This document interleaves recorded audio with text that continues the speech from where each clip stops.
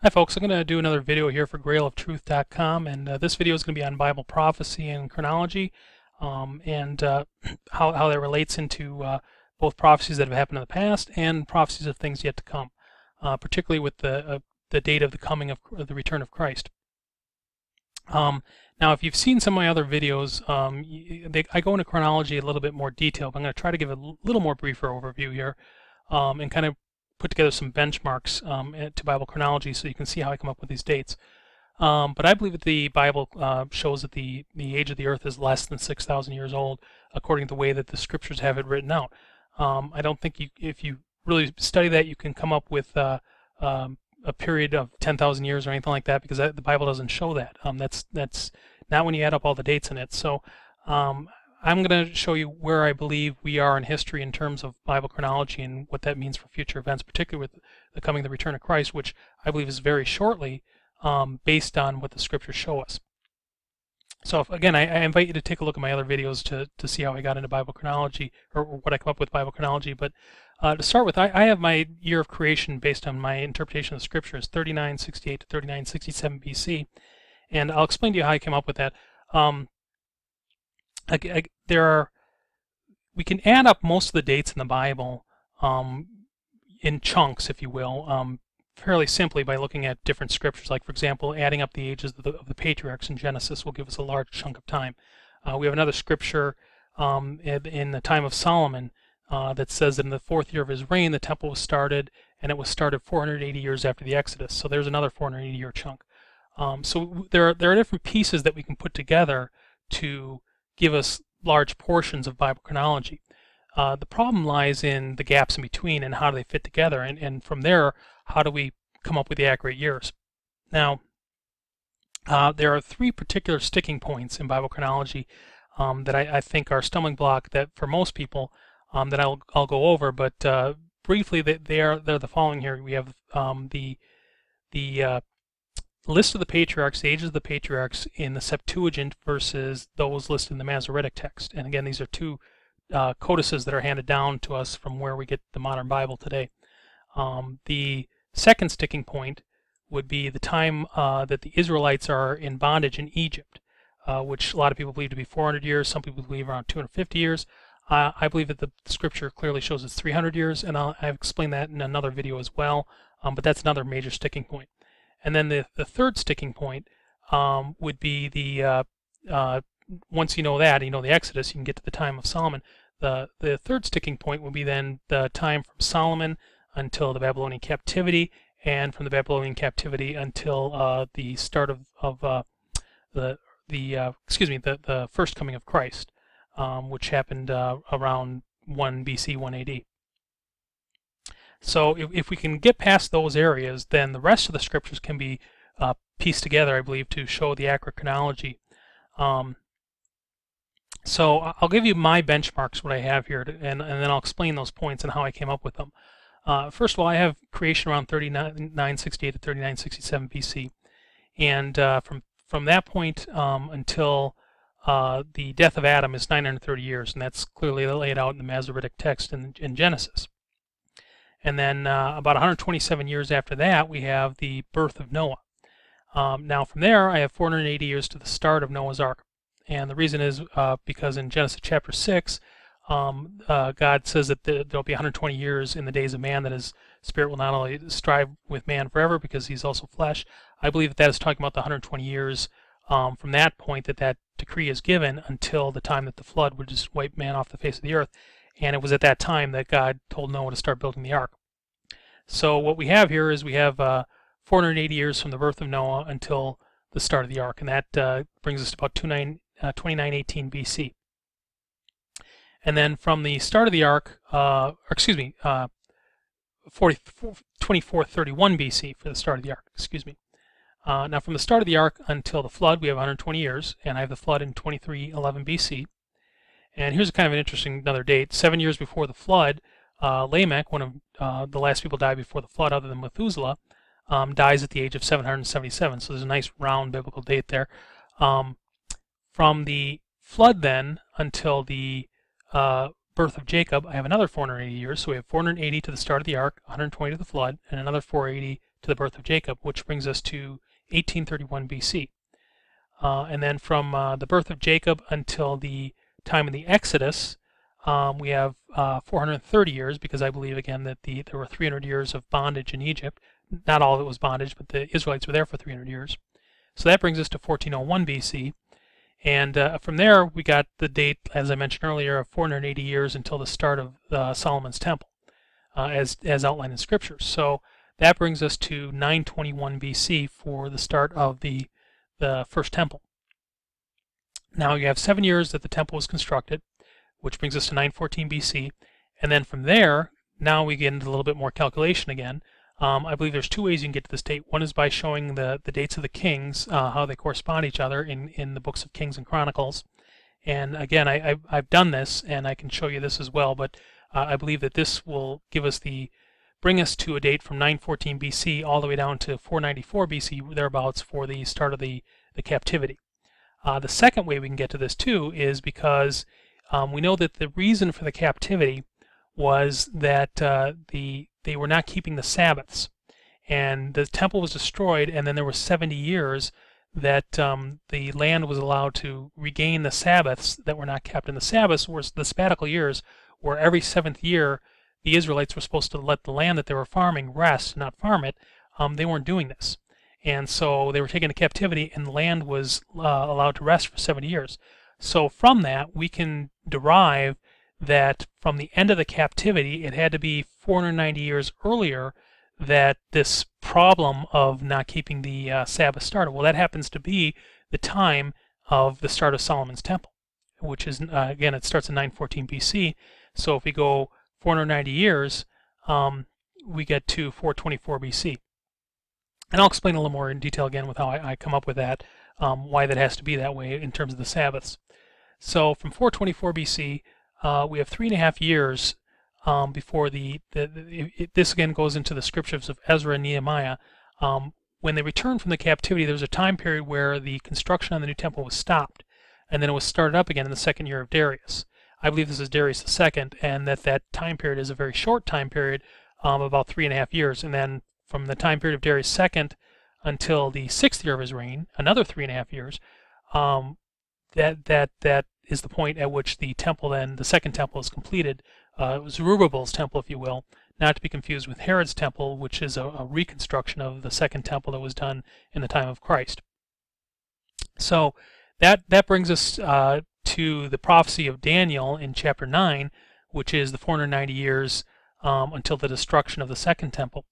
So from 424 BC, 421 BC thereabouts, until 421 BC until the destruction of the second temple, we have another 490 years, as prophesied by Daniel, and that brings us to 70 AD, which is the time that the temple was destroyed. The second temple was destroyed under the Romans. Actually, this is the Herod's temple. The Zerubbabel's temple was actually destroyed a little bit years earlier due to the reconstruction done by Herod, but I can explain that also in another video. So what we have here then is a total time frame that brings us to around the time of Christ and the crucifixion of Christ, which happened around 34 AD, and then the destruction of the temple, which happened in 70 AD. If you add all these dates up, again, we get approximately 4,000 years from the start of creation until the crucifixion of Christ. So from 3968, 3967 BC to 3334 AD, we have a 4,000 year period. Now, I also believe that there's the Tower of Babel is about 2,000 years, is the midway point between those two periods, but that again is for another video. From the crucifixion of Christ then to the 6,000th year of creation would bring us to about 2032, 2033, which is obviously a future date. So if we look at the way that these patternality, if you will, of God's Word, there's a philosophy called dispensationalism, which believes in 6,000 years of creation followed by 1,000 years of Christ, based on prophetic utterances in the Scriptures foretelling a coming 4,000 years when Christ returns of peace while he reigns on this earth. This is emblematic of the 7 years, or excuse me, 7 days of creation, the seventh being the day of rest. So you have 6 days of creation, and and the seventh day is the day of rest. You have 6,000 years of creation, and then 1,000 year of reign of Christ, which is the time of rest. So there's that paternality again, if you will. But there are other paternalities that go along with this too. For example, the time that from Jacob, who was Israel, God changed his name to Israel, and he became the nation of Israel. All of his descendants are the nation of Israel. From the time that Jacob was born until he went to get his wives, I should say, he left at the age of 77 and went to Laban, his daughters, in order to get a wife in Rachel. And Laban told him that he had to work for him for 7 years in order to receive Rachel as a wife. So Jacob worked for 7 years, and then at the age of 84, Laban tricked him and gave him his other daughter Leah as his wife instead.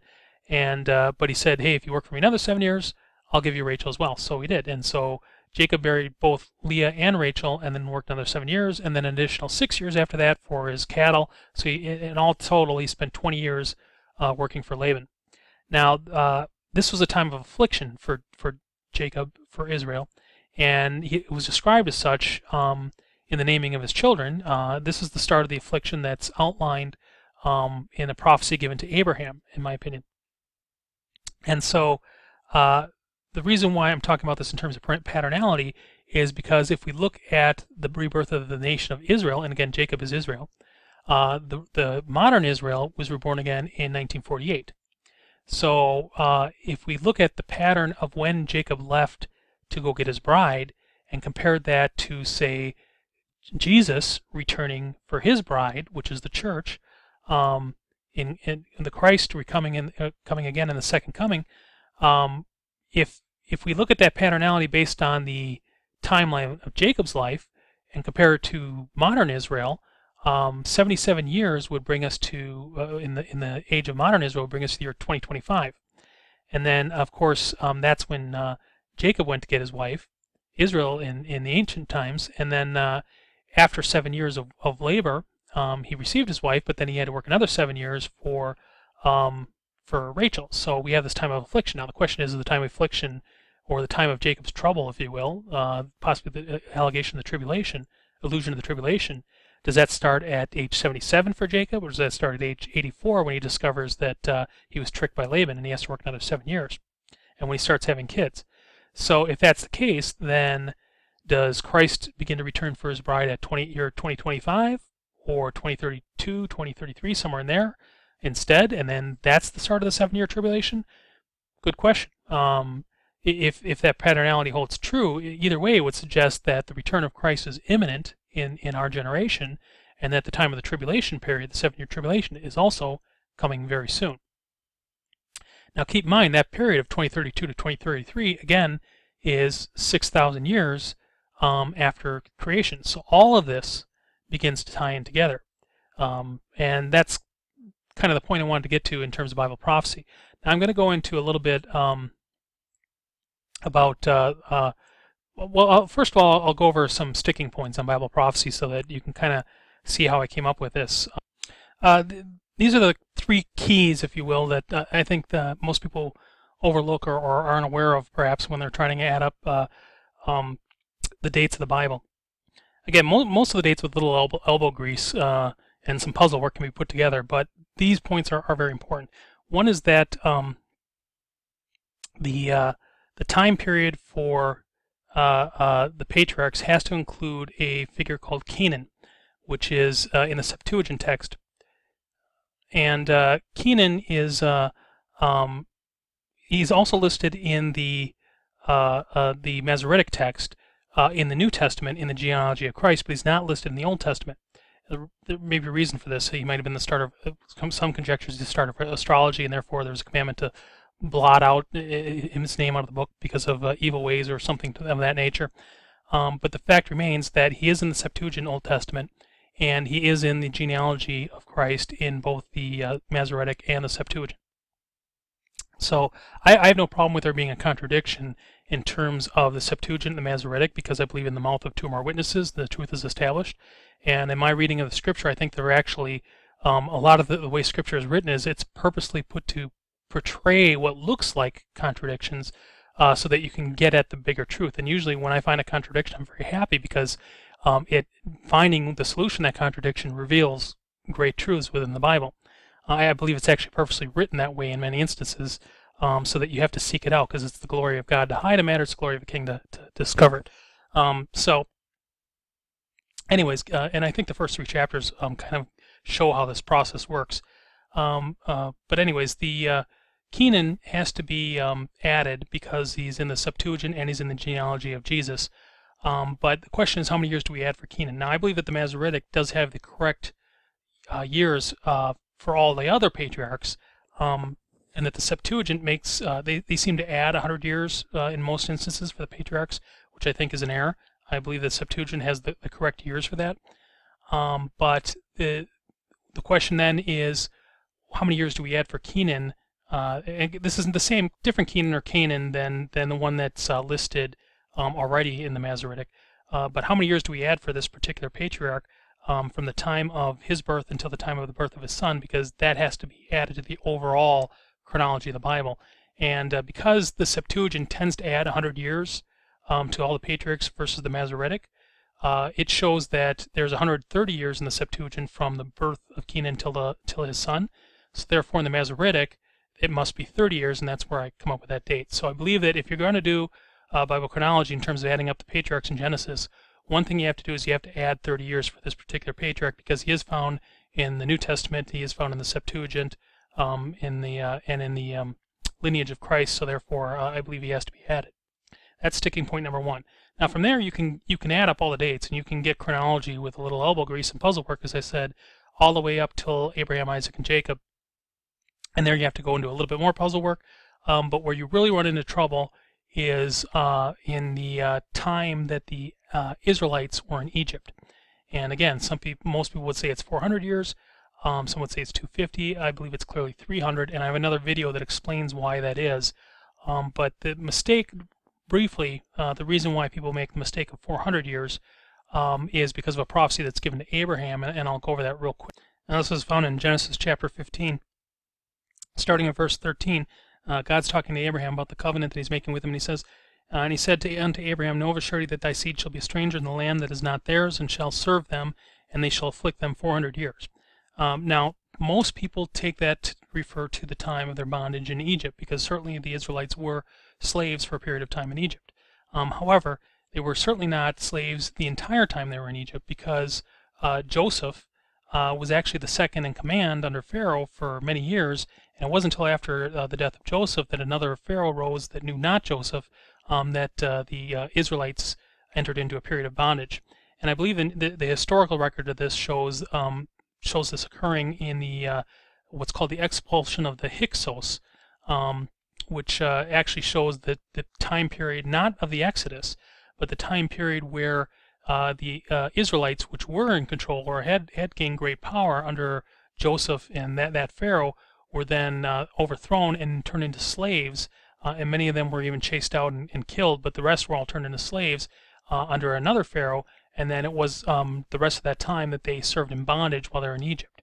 But again, this is not a 400-year period, because for a good portion of that time, they were actually the rulers of Egypt. This is the Hyksos dynasty. So anyways, the time in Egypt was 300 years, according to my understanding of Bible prophecy and chronology and so forth, because the birth of Jacob to the time that he entered into Egypt was 130 years according to the scriptures, and the time that they left Egypt was 430 years after the confirmation of the covenant. And I believe that Jacob, or Israel, is the confirmation of the covenant, that the promise that God gave to Abraham, and that Jacob would receive the land and so forth. But again, if we go back to this prophecy in regards to the 400 years of affliction, I don't believe it's talking about the time that the Israelites are in Egypt. And it says, He said unto Abraham, Know of a surety that thy seed shall be a stranger in a land that is not theirs, and shall serve them, and they shall afflict them 400 years. Well, when Jacob entered into Egypt, he said he was a sojourner, and he had not yet attained to the days of his father. They were a stranger, Jacob and Israel, even Abraham and Isaac were all strangers in a land that wasn't theirs. The Israelites did not get the land of Canaan until the 7th year of Joshua, after the 7-year conquest of Canaan, which was Joshua began his conquest 40 years after the Exodus. So it was the 7th year of Joshua that was the end of their 40 years of being strangers in a land that wasn't theirs. That was when they got the land. So if Joshua starts the end of the 400 years, and Joshua got the land 47 years after the Exodus, then the Exodus, the time in Egypt, was now obviously 400 years. Now, again, Jacob began. Jacob is the confirmation of the covenant. Jacob was born 130 years before he went into Egypt. They were there for 300 years, so we have 430 years, and the Bible says that they came out of the Exodus 430 years after the confirmation of the covenant, even that self-same day. So the day that they came out of the Exodus was Jacob's birthday, which is important in terms of Bible prophecy, but I can get into that later on. So again, getting back to the prophecy given here in Genesis chapter 15, it says, Abraham said, Know surely that thy seed shall be a stranger in a land that is not theirs, and shall serve them, and they shall afflict them 400 years. So Jacob is a stranger in a land that's not theirs. Now, he would serve them, and he would be afflicted. This is very important because when Jacob was 77 years old, again, this is not the same as the 430-year prophecy that or 430-year timeline that I discussed earlier. When Jacob was 77 years old, he went to get his wife back in Haran, which is the country that Abraham originally came out of, from one of his relatives named Laban. And he was going to marry he ended up marrying 2 of his daughters, actually. But when Jacob went back to get his wife, he was 77 years old, and he was put into service at that point in time. And he had to serve 7 years for what he thought was going to be his wife Rachel, but Laban tricked him and gave him his older daughter Leah instead, and then Jacob had to work another 7 years in order to get Rachel for a wife. And this was a time of affliction, or a time of trouble for Jacob's trouble, if you will, because he for 7 years he had to work for the wrong wife, if you will, and then Laban continually tried to trick him and tried to keep Jacob in his service and in his bondage. Jacob ended up working another 6 years after that, for a total of 20 years, 14 for the wives and 6 for cattle, before he was able to actually leave. So if we look at this prophecy here again, it says that Jacob would be know of surety that thy seed would be a stranger in a land that's not theirs, and that they shall afflict them for 400 years, and also that nation whom they shall serve will I judge, and afterwards shall they come out with great substance. So the time of the affliction, this is the 400 years of affliction, starts when Jacob goes into bondage for Laban in order to get his wives. It was 400 years after that point that the Israelites got the land in Canaan, according to Bible chronology. So again, this all fits together. Now it says that, again, continuing on here to show why this can't be referring to the bondage in Egypt, it says that the nation whom they shall serve I will judge afterwards, and that nation, by the way, is Babylon, because that's where Abraham originally came out of. Haran was part of the Babylonian kingdom. Also, that nation whom they shall serve will I judge, and afterwards they shall come out with great substance. Jacob came out of Laban after 20 years of service with great substance. And then it goes on to say that, and thou shalt go to thy fathers in peace. So Abraham was going to be buried in a good old age, and then in the 4th generation that they would come hither again. So here's the point that really shows that this can't be talking about the time in Egypt, is that Jacob comes out of somewhere with great substance, and then he goes away, and 4 generations later he comes back. So this can't be referring to the time of the Exodus, because after 4 generations in the time of the Exodus is when they came out with great substance. Yet this prophecy is saying that he would first come out with great substance, disappear for 4 generations, and then come back to the land. So therefore it must be talking about the time of Laban. And also, again, this is the 400 years for the time of affliction. The naming of Jacob's children show that this was a time of affliction for Jacob, the start of his trouble. So again, I'm getting at that because this is prophetic. of the coming of Christ, because the modern nation of Israel was born in 1948.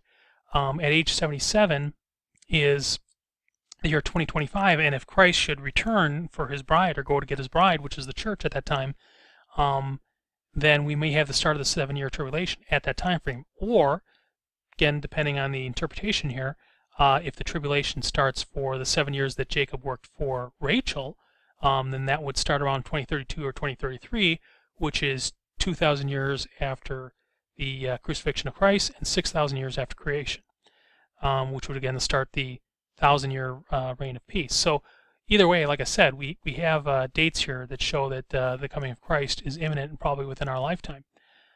So that's the second point of chronology that we need to get to. Now, once we get to that point, and we know the date for the Exodus, which is around 1401 BC, from there we can quickly get to the start of the temple, because the temple starts 480 years, according to Scripture, after the Exodus, and I'll show you that Scripture as well.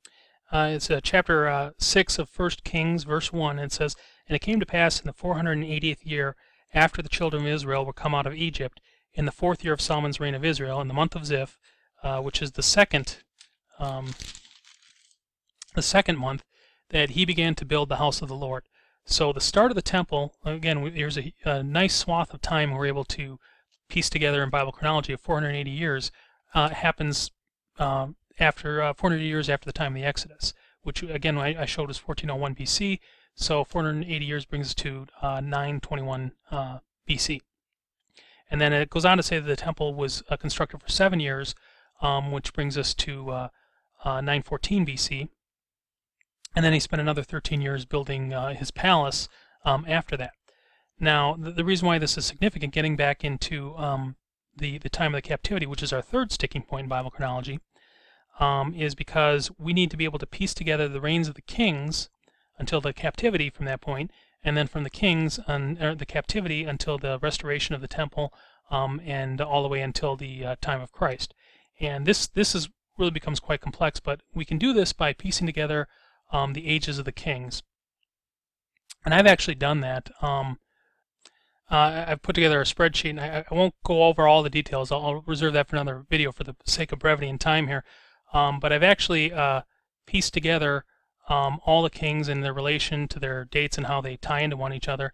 And again, it does lead to this time frame that I give in my Bible chronology, but this isn't the only way that I come up with that particular date. And you can do this by piecing together the kings of Israel, which is the northern kingdom, versus the timelines of the kings of Judah, which is the southern kingdom that Israel divided into these two kingdoms due to a civil war. But from doing this, we can put together a chronology that will show the times of the reigns of the kings all the way up until the time of the captivity. And again, it leads us to the same date, which is around the 490s of BC for the start of the captivity. So again, I won't go through this in too great detail. One point I want to make is that I think there's a serious error in the chronology that's given for the period called the Achaemenid period, and the Neo-Babylonian period, which is very important, because what had happened here is this gets into the prophecies in the book of Daniel. One moment here. Okay, so the book of Daniel alludes to, in different prophecies, the kingdoms of the world that would come throughout time. And the first kingdom that it talks about is the kingdom of the Babylonians. And then from them, the Medo-Persians Empire would take over, and they would rule the world for a certain period of time. And then from them, the Alexander the Great would come along, and the Greeks, and he would take over the world, but his kingdom would be divided into 4 parts. And out of one of those parts would rise the Roman Empire, which is this 4th terrible beast that would take over the world. And the Roman Empire would then stand up against the Prince of the Covenant, who was Jesus, and they would overthrow the temple and destroy it. And but then the saints would take the kingdom, and that kingdom would last forever and ever and ever. And this is all outlined in the book of Daniel. And the book of Daniel, by the way, very interesting prophetic book, but this is one of the books that was found in the Dead Sea Scrolls, which again dates to before the time of Christ, or shortly after the birth of Christ, but before the destruction of the temple in 70 A.D. So we have confirmation of prophecies that talk about the future for events that have come to pass, that we clearly know those particular texts existed before those events came to pass, which is one of the great points that proves the Bible. But getting back to the point of this sticking point of the time frame of the Achaemenids and the Babylonians, the Achaemenids being the Medo-Persians. That's the academic name for them. The Medo-Persian Empire and the Babylonians is a very confused time period, a very difficult time period to piece together. And this is the time period that I believe that the historical record right now has pieced together inaccurately. And this creates great problems with the book of Daniel, because the book of Daniel, unlike many other prophecies in the Bible, which are open-ended prophecies, the book of Daniel has prophecies that have specific time constraints to them. So in order for the prophecy to be fulfilled, it has to be fulfilled within a certain period of time, unlike many other prophecies which are open-ended. So if we don't know when these prophecies start, then we can't find an accurate fulfillment for when they end. So if history has the starting points wrong, or has the chronology of these different kingdoms wrong, and the chronology of the captivity and the chronology of the time of Daniel wrong, then that means that the book of Daniel remains sealed until that can all be restructured so that we can find the accurate time. I believe that what I'm going to show here will hopefully jumble some of that, if you will. So I'm going to go to that in a moment here. Before I get into those prophecies in Daniel, I first have to kind of go over the second way again that we get from the time of the start of the temple in Solomon until the time of the Babylonian captivity, when the Israelites were taken, their temple was destroyed and Jerusalem was destroyed, and they were taken into bondage for 70 years in Babylon. So that we can get to those time frames for Daniel. Again, I have 914 BC as the date of the start, of the completion of Solomon's temple after 7 years of construction, and then of course he spent 13 years building his palace. Now there's no mention of any sabbatical time there, so one of the allusions possibly that could be taken from that is that that they weren't celebrating the sabbatical years as they were told to in God's law, because every 7th year was supposed to be a year of rest, particularly for the land. So this could be the time that the start of the time that they failed to keep the sabbatical years as was prescribed in the law. But going back to the law that was given to Moses at the time of the Exodus and to the nation of Israel, there are some important prophecies given there that allude to the coming events that would happen at the time of the Babylonian captivity. And I'll take this up in Leviticus chapter 26, where God is talking about the different curses and judgments that he would bring upon the nation of Israel if they disobeyed him. And basically God would say, if you don't walk in my ways, if you don't obey my commandments, I will do this, and if you continue not to do it, I will do it 7 times more. If you continue not to do it, I will do it 7 times greater, and so on and so forth. So that's the verse I'm going to take up here, starting at verse 28. It says, verse 27 rather, says, if you will not do all this and hearken unto me, but walk contrary to me, God speaking to the Israelites here, he says, then I will walk contrary unto you also in fury, and I, even I, will chastise you 7 times more for your sins, and you shall eat the flesh of your sons, and the flesh of your daughters shall ye eat. I will destroy your high places and cut down your images, cast your carcasses upon the carcasses of your idols, and my soul shall abhor you. And I will make your cities waste and bring your sanctuaries unto desolation. And I will not smell the savor of your sweet odors, and I will bring the land into desolation, and your enemies will dwell therein. Your enemies which dwell therein shall be astonished at it. And I will scatter you among the heathen, and I will draw out a sword after you, and your land shall be desolate, and your cities waste. Then shall the land enjoy her Sabbaths, as long as it lieth desolate, and ye be in your enemy's land, even then shall the land rest and enjoy her Sabbaths. As long as it lieth desolate, it shall rest, because it did not rest upon your Sabbaths when you dwelt upon it. So the judgment here of being the sanctuaries destroyed, and they're being sent into bondage, cast among the other nations into slavery, and they were eating their children at the time of the siege of Jerusalem because there was no food. That's how bad it got. All these things that were prophesied at the time of Moses that God promised would happen if the Israelites disobeyed them, all came to pass at the time of the Babylonian captivity. But it's the specific verse that I'm referring to here is the talking about the land enjoying her Sabbaths. Now, what was happening is every 7 years, they weren't supposed to be planting crops and farming the fields. They were supposed to let the fields lie as a form of crop rotation, because the land was supposed to be enjoying her Sabbath. So they weren't supposed to be doing that kind of work during that 7th year. So if we calculate 914 as the starting point of the temple, the completion of the temple, and we want to add all the years until the captivity to figure out how many sabbatical years were missed, we can do that rather easily. So what we do here is we have 914. Okay. So 914 BC is when the temple was completed. Now, if the captivity was to start, again, I went through the list of the kings briefly to show you how I calculate that all up, and I came to the conclusion that the captivity starts around 420 years after the completion of the temple. So if we subtract 420 years from 914, we come to the year 494 BC, thereabouts. So 420 years is the time period from the completion of the temple until the start of the captivity. Now we can confirm this again with the sabbatical years, because 420 years that they should have been working should have been letting the land rest every 7th year. If we divide that by 7, because every 7 years they got to let the land rest, that means there are a total of 60 years that were worked that the land should have been allowed to rest during that 420-year period. Now you might be saying to yourself, well, wait a minute, the captivity lasted 70 years to allow the land to rest. Why didn't it last 60 if that's the case? Well, keep in mind, those 60 years that they, during that 420 that they were working the land, those years itself are work years, and the land deserves Sabbath rests for those 60 that they worked that they shouldn't have. So the 60 years that they worked that should have been sabbatical years, we have to attribute 1 Sabbath year per every 6 years worked.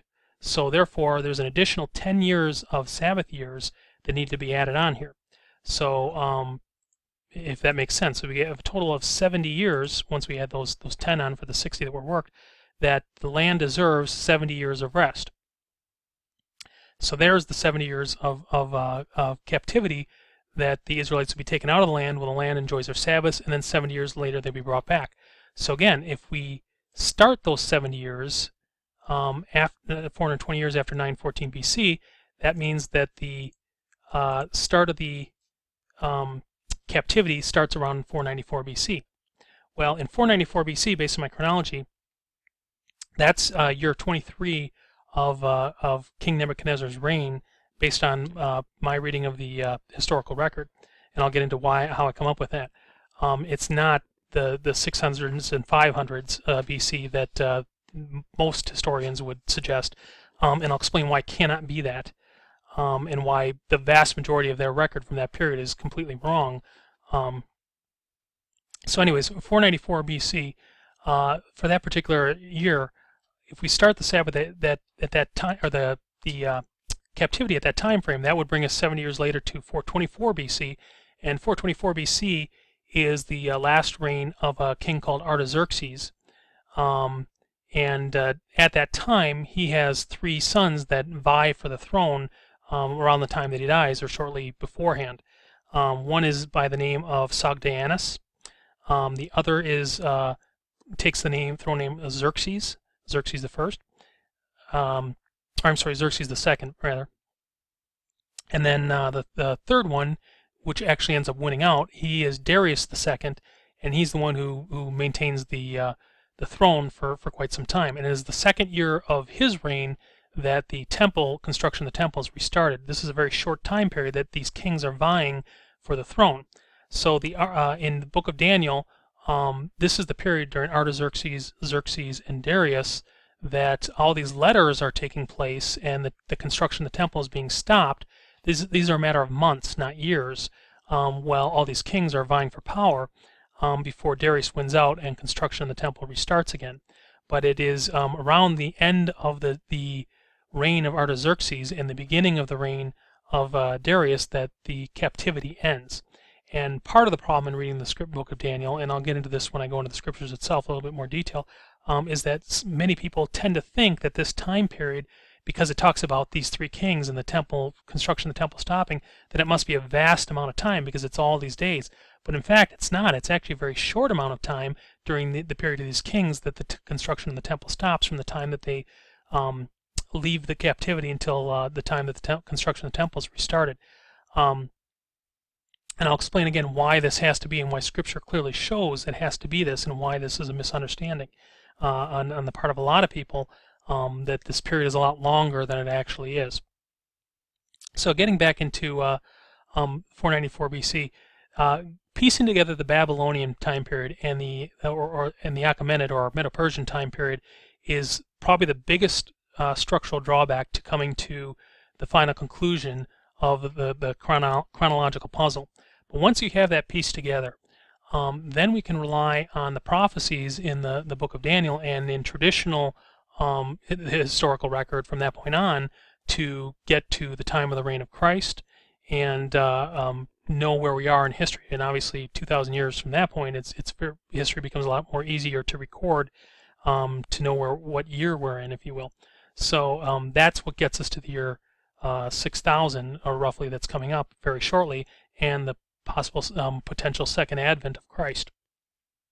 So one of the big sticking points now that I want to discuss in terms of Bible prophecy and chronology for the Babylonian period is this idea that Nebuchadnezzar's reign and the Neo-Babylonian reigns is much further back in history than it actually is, and the Neo-Assyrians and so forth. There were, to understand what was going on at that time, you had different empires that were vying for power. And they each controlled kingdoms, and the kingdoms were various city-states, if you will, and they had rulers. And generally the heads of the way this was handed down traditionally is going all the way back to the Tower of Babel. It was the firstborn son of any particular family or clan that had inherited the authority to rule over that family or that house. And then should he die, it would pass on to the next born son and so forth, but it went in that order. It's a very unusual thing for a lesser born son to assume the throne or the head of that household, because that was a right that was given to the firstborn son.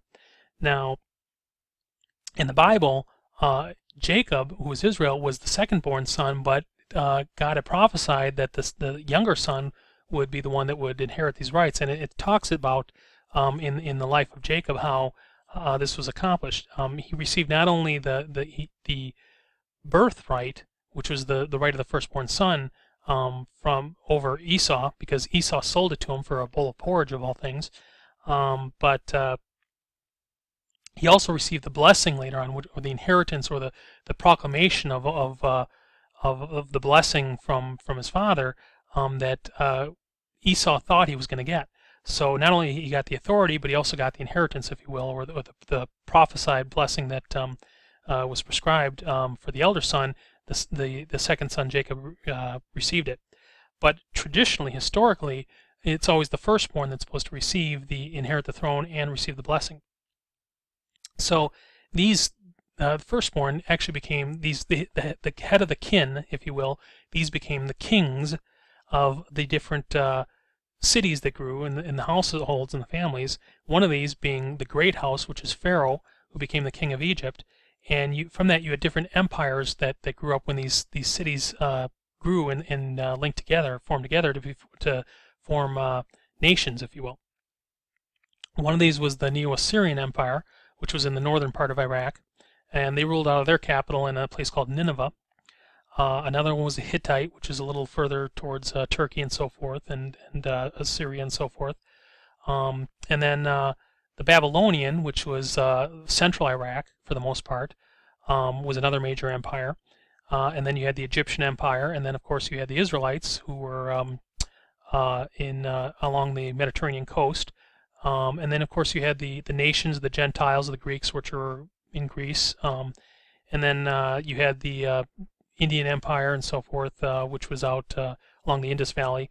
So all these different empires grew up with their own kings running all their own cities and so forth. But the Bible says that there was one particular king by the name of Nimrod who was a mighty hunter before the Lord, a conqueror, and he went through and created the first global empire. He was a son of Cush, who was a son of Ham, who was one of the sons of Noah. And he created the first empire that became to be known the Babylonian Empire, and it was out of this Babylonian Empire that Abraham left because God instructed him to sometime after the Tower of Babel. And from there, Abraham went down into a land that was not his, and God promised to give him that land.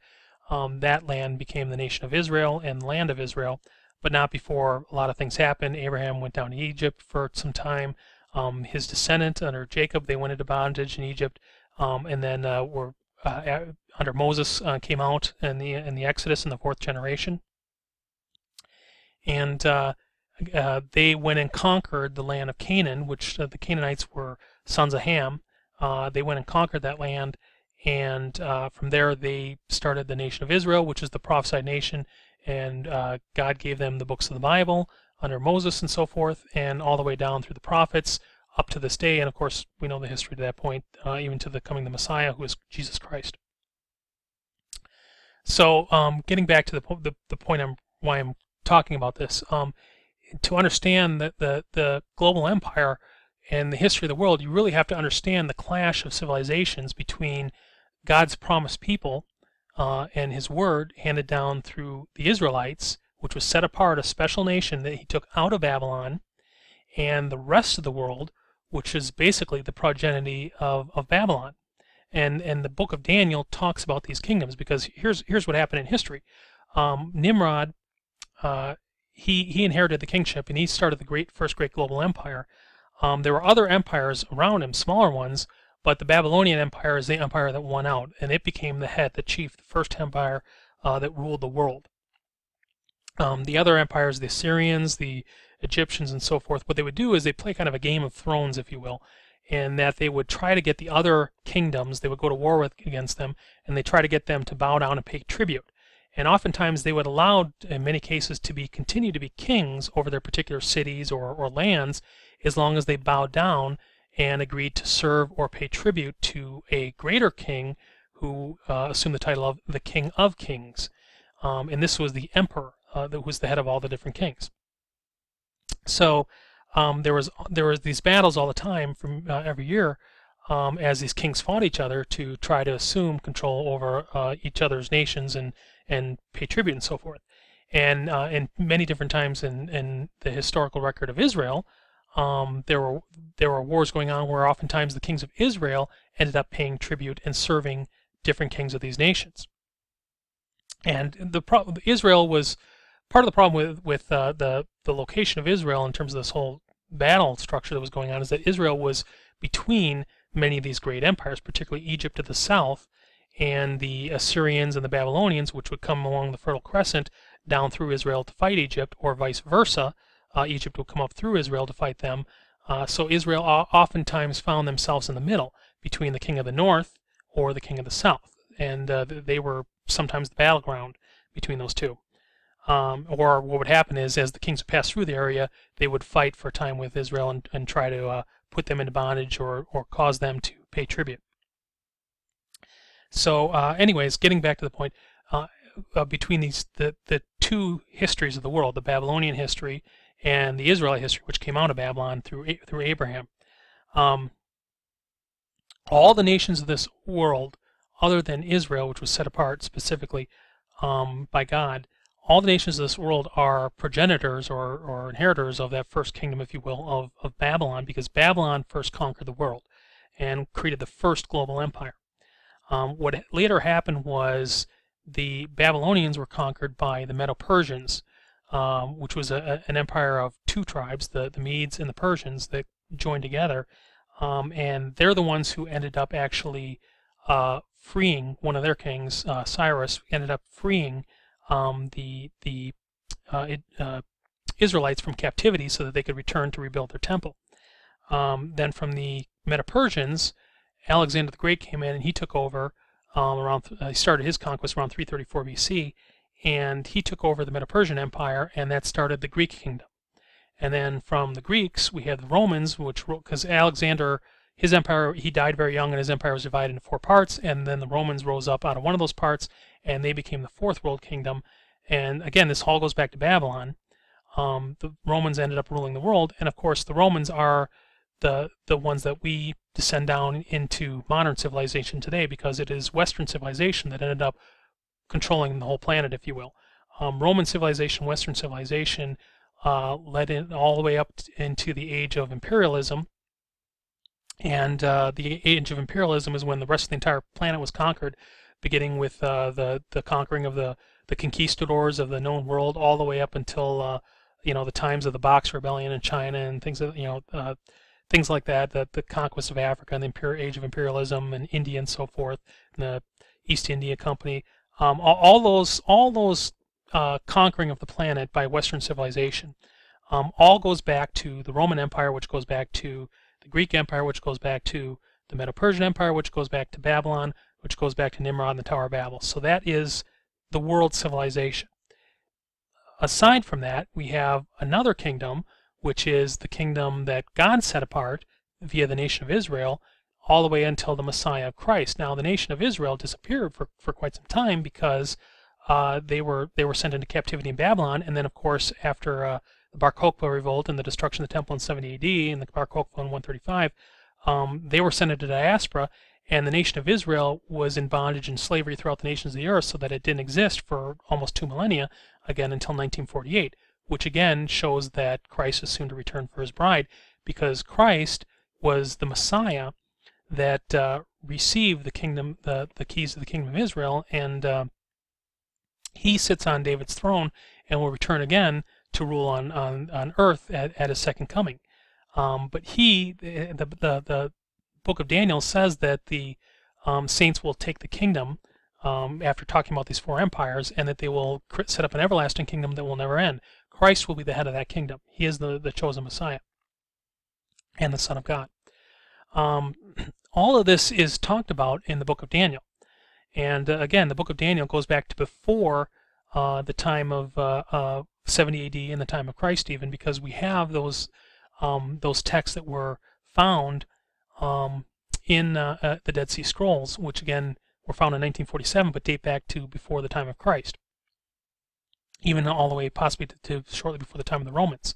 So what I want to do now is kind of get into some of those prophecies and show how that they tie in with Bible chronology. But again, this is the part that will prove that traditional Bible chronology cannot possibly be accurate based on the misgivings or misunderstandings of historical events that our modern academia has right now as far as those particular periods of the Babylonians and the Achaemenids or Medo-Persians. The main point I wanted to make with the Babylonian Empire, where they run into error, is that they have the 37th year of Nebuchadnezzar tied to an astronomical tablet, a cuneiform tablet that was found in the Middle East. And this tablet states that it exists in the 37th year, and it has various astronomical recordings on it, which only happen, once every like 40,000 years or something like that, that show that the 37th year has to be in 568 BC. Now, I've actually gone through astronomical software and looked at the translation of this tablet and confirmed that yes, these particular recordings do most likely refer to 568 BC. And the reason for that is because it's actually kind of easy to determine from astronomical recordings when a certain date happened in history, because the planets, as they move around the zodiac, only occur at certain intervals. Like, for example, Jupiter will go around the zodiac. It'll appear in one sign of the zodiac every year for a period of 12 years. So every 12 years, Jupiter comes back to where it was in the zodiac. Saturn, roughly every 30 years or so. Mars, every 24 months, give or take. The Sun will go through one sign of the zodiac every month, and then the Moon obviously will have 12 revolutions in the course of a year. The other 2 visible planets that would have been able to be seen in ancient times, which have been Mercury and Venus, they dance around the Sun because they orbit the Sun. So as the Sun goes through the zodiac, they're always bouncing back and forth following the Sun.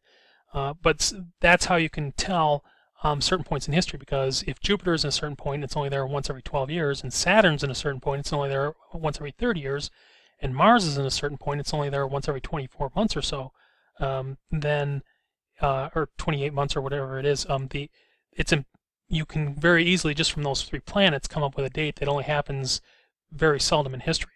And so based on that, plus all the other listings in the astronomical tablet from the 37th year of the date of Nebuchadnezzar, as it's written, we can probably pretty much conclude that it is 568 BC. And again, I went through an astronomy program to confirm this, but yeah, it does appear to be from that date. So how then, you would ask, how do I come up with this date of Nebuchadnezzar from being much later than 538 BC? Well, the reason I come up with that is because that particular tablet, which I believe hinges all the other astronomical dates for the Babylonian period, that particular tablet, I don't believe actually dates to the 37th year of the reign of Nebuchadnezzar. Rather, I believe it dates to the 37th year of the reign of Ashurbanipal, who was an Assyrian king. And the reason I say that is because that tablet was shown to be a copy of an earlier recording. It was dated later in history, showing that whatever scribe wrote that down made that as a copy of an earlier tablet. And so what I believe probably happened was they made an error and wrote down, because of the reign of Ashurbanipal, his reign would have covered more than 40 years, and there aren't too many kings from the Babylonian period that would cover a reign of more than 40 years, but Nebuchadnezzar certainly was one of them, but Ashurbanipal would have been the other one. He probably assumed the wrong king when he was recording that, and he put down the 37th year of Nebuchadnezzar. Now that's my conjecture and suggestion that that's an error, but once we do that, and we take a look at Ashurbanipal and put him in as the 37th year being 568, now all the other dates along those lines fall into place perfectly, and the reign of Nebuchadnezzar falls into the Bible chronology dates that I have listed below, with one caveat. And that is that the first year of Nebuchadnezzar, as listed in the book of Daniel, I don't believe is his first year in terms of overall reign, because what had happened was, again, getting back into how these kings were vying for supremacy against each other all the time, and who would pay tribute to who. There was a battle called Carchemish, where Nebuchadnezzar basically defeated the Egyptians and the Medes and so forth, and became the chief king of the empire of the world of that time. And so I believe that the dating of the book of Daniel either refers to the first year starting when he became the supreme emperor, if you will, as opposed to just a king of a specific area, or it's referring to the first year of the reign of Nebuchadnezzar as it pertains to Daniel, which may have been 20 or 30 years or 20 years or so into Nebuchadnezzar's reign, but was the first year of the reign for Daniel and the Israelites that were taken captive with him. So if that's an correct interpretation, again, that would also confirm the fact that Nabonidus and Cyrus are contemporaries and so forth. All the other dates begin to fall into place very quickly, and I can go over to that in more detail in another video. But that's one particular sticking point that I need to get into. But once you do that, it becomes very clear that the time frame from the end of the captivity and the time frame from the start of the captivity and under the reign of Nebuchadnezzar cannot be, and the time frame rather, the construction of the second temple cannot be a couple hundred years as modern chronology would have it, but rather it has to be the 70 years outlined in the Bible. From Nebuchadnezzar until the second year of the reign of Darius II is a 70-year period, and that is the period of the captivity, and that is a far cry different from what the way that people try to piece it together now.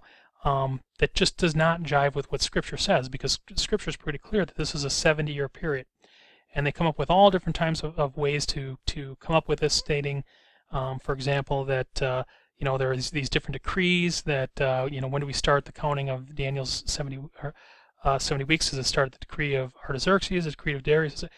These are simply inconceivable if you just take Scripture at face value, that it is what it says it is, that there are 70 years of captivity. Once you piece it together and believe Scripture, all the other pieces come into place. Scripture reveals the truth of history rather than the other way around. If we rely on Scripture as the bedrock and foundation for the understanding of our world history, then we'll be able to discover how the rest of those world historical pieces come together by following Scripture. So I'm going to give a couple examples now of why, again, the modern chronology has to be wrong. First of all, to give you the dates of that, this is where the modern chronology gets into an error. They have the reign of Cyrus, who, excuse me, 539 BC. They have the reign of Cyrus, who supposedly frees the captives as starting around 539 BC, and this is supposedly the end of the captivity, or thereabouts, possibly 530 BC, somewhere in there. So depending on who you talk to or who argues the subject, you would have the captivity starting around anywhere from 609 BC or less, all the way down to 539 BC, 530 BC, somewhere in there. That's the rough 70-year period of the captivity.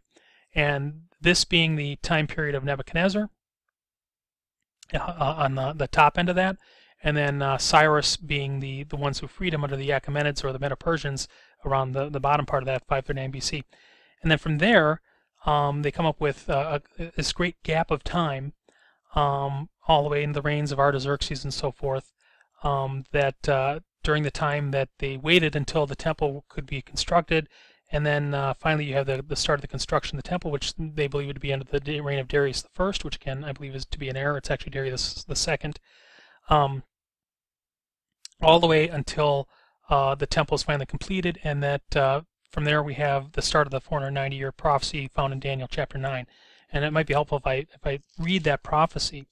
And again, for those of you who aren't that versed in the Bible, I hope you forgive me if I'm going over a lot of people's head, but I want to speak also to the people who are kind of familiar with some of this stuff so that they can understand where I'm coming from as well. But in Daniel chapter 9, again, Daniel was taken captive, and he wrote the book of Daniel.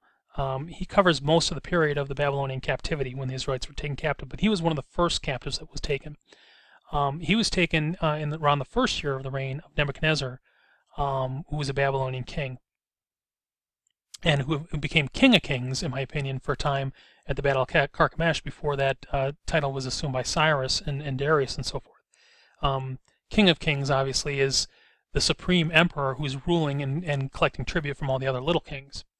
So just because someone is listed as a king doesn't mean that there aren't other kings ruling or reigning at the same time that they could be paying tribute to.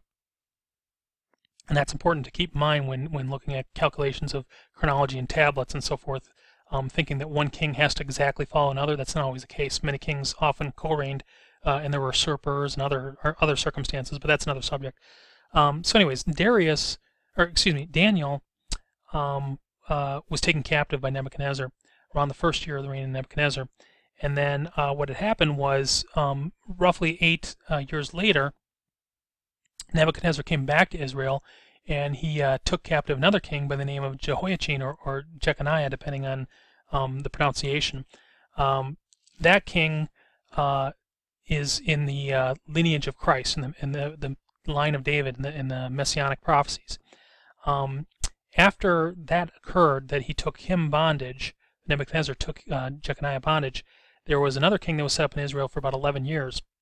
And then Nebuchadnezzar returned again a third time, and this time Nebuchadnezzar burned the temple down and destroyed the nation of Israel, and he took the rest of the captives. So now we have 3 periods where Nebuchadnezzar comes and takes captives away. And the third time he came, he burned down the temple, and he destroyed Jerusalem, and he took away the majority of the captives.